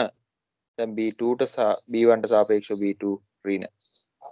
එහෙනම් එහෙනම් ඔය අවස්ථා හතර අපිට පුළුවන් පුතේ මේ විදිහට ප්‍රස්ථාරගත කරන්න. මොකද්ද?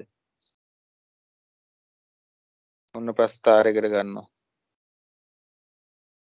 මේ පැත්තට දානවා ප්‍රමණ කෝණය.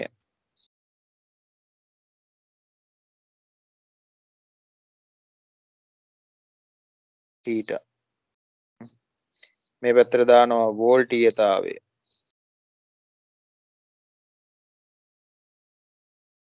V. බිඳුවයි අංශක 90යි අංශක 180යි අංශක 270යි අංශක 360යි කියලා ගන්නවා. B1ට සාපේක්ෂව B2 ගේ වෝල්ටීයතාව අංශක බිඳුවේදී කීයද පුතේ? හරියටම කියන්න අයියෙන්.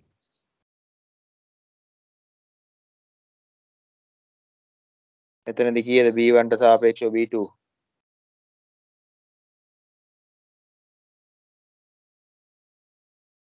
කීයද අංශක බිඳුවේදී? අංශක බිඳුවේදී කීයද? බිඳුවයිනේ. එයි මේ තියෙන්නේ. අංශක බිඳුවේදී වෝල්ට් බිඳුවයි. උඩින් තියෙනවා. අංශක 90 දී කීයද?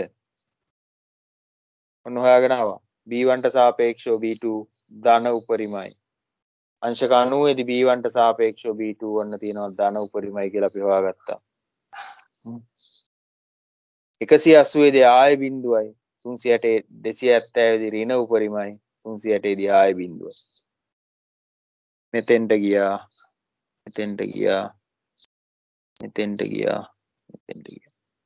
ඔන්න හැදෙනවා සයිනාකාර ප්‍රත්‍යාවර්ත ධාරා වෝල්ටීයතාවයක්. ස්වභාවිකව පුතේ හැදෙන්නේ සයිනාකාරයි. එනවා වෝල්ටීයතාවය තමයි හොයන්නේ. මේ වඳින්නේ කවුල් හින්දා මම මෙහෙම වඳින්න රතු පෑනේ වගේ. ඔය කාට සාපේක්ෂව කාගේ වෝල්ටීයතාවයද? හරියට කියන්න පුතේ. B1ට කාට සාපේක්ෂව B2. B1ට සාපේක්ෂව B2 ගේ වෝල්ටීයතාවය තමයි ඔය අතර තියෙන්නේ. රයිට්. එහෙනම් ඔන්න ඔය විදිහට ප්‍රස්ථාරයක් දාගන්න. රයිට්. මේ තියෙන්නේ පළවෙනි අවස්ථාව. මේ තියෙන්නේ දෙවෙනි අවස්ථාව. මේ තියෙන්නේ අපි කතා කරපු තුන්වෙනි අවස්ථාව. මේ තියෙන්නේ අපි කතා කරපු හතරවෙනි අවස්ථාව.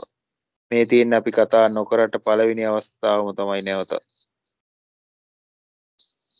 තේරුණාද?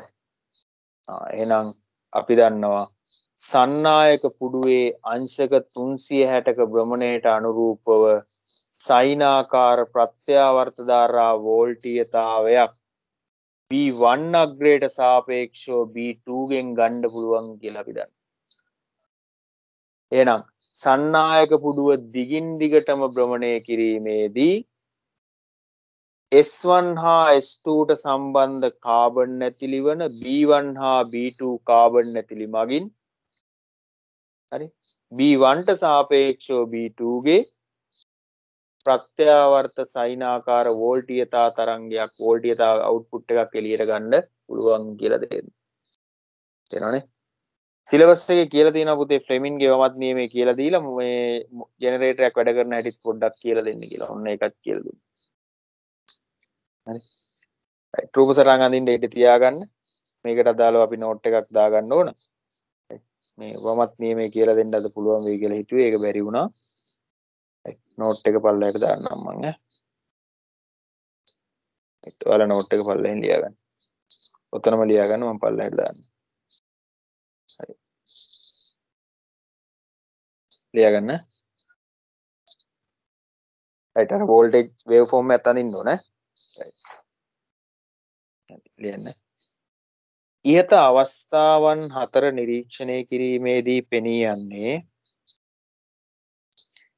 ඉහත අවස්ථාවන් 4 නිරීක්ෂණය කිරීමේදී පෙනී යන්නේ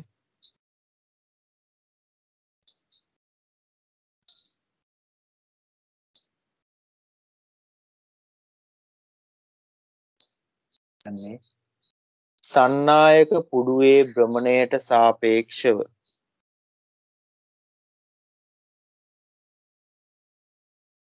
සන්නායක පුඩුවේ භ්‍රමණයට සාපේක්ෂව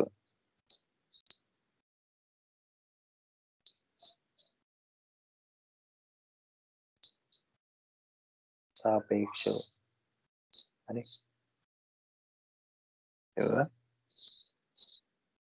භ්‍රමණයට සාපේක්ෂව කියන වචන අයින් කරලා ලියන්න භ්‍රමණයට අනුරූපව කියලා ලියා ගන්න පුතේ ඒ වචනේ කපමු භ්‍රමණයට අනුරූපව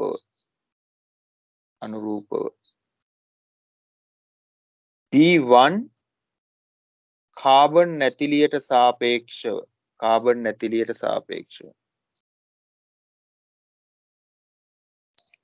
නැතිලියට සාපේක්ෂව B2 කාබන් නැතිලිය මගින්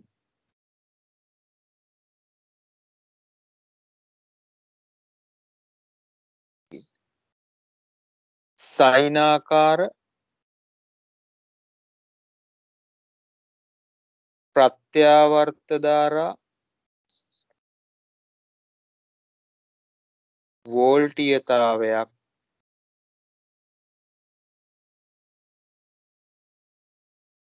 ලබාගත හැකි බවයි.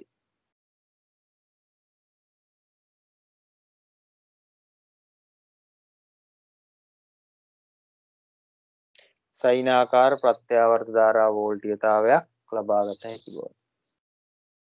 හරි නේද? right. තොර මේකෙත් සරලව තව පොඩි කාරණාවක් ලියා ගන්න ඕන.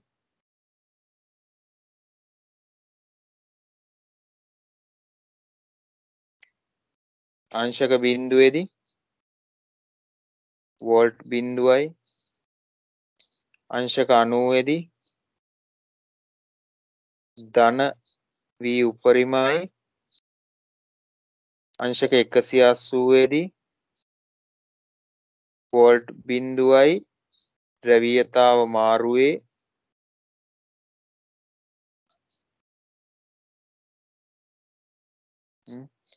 අංශක 270 දී ඍණ Vmax උපරිමයි ඍණ Vmax අංශක 360 දී නැවත වෝල්ට් බිඳුවයි ඒ කියන්නේ මුල් පිහිටීම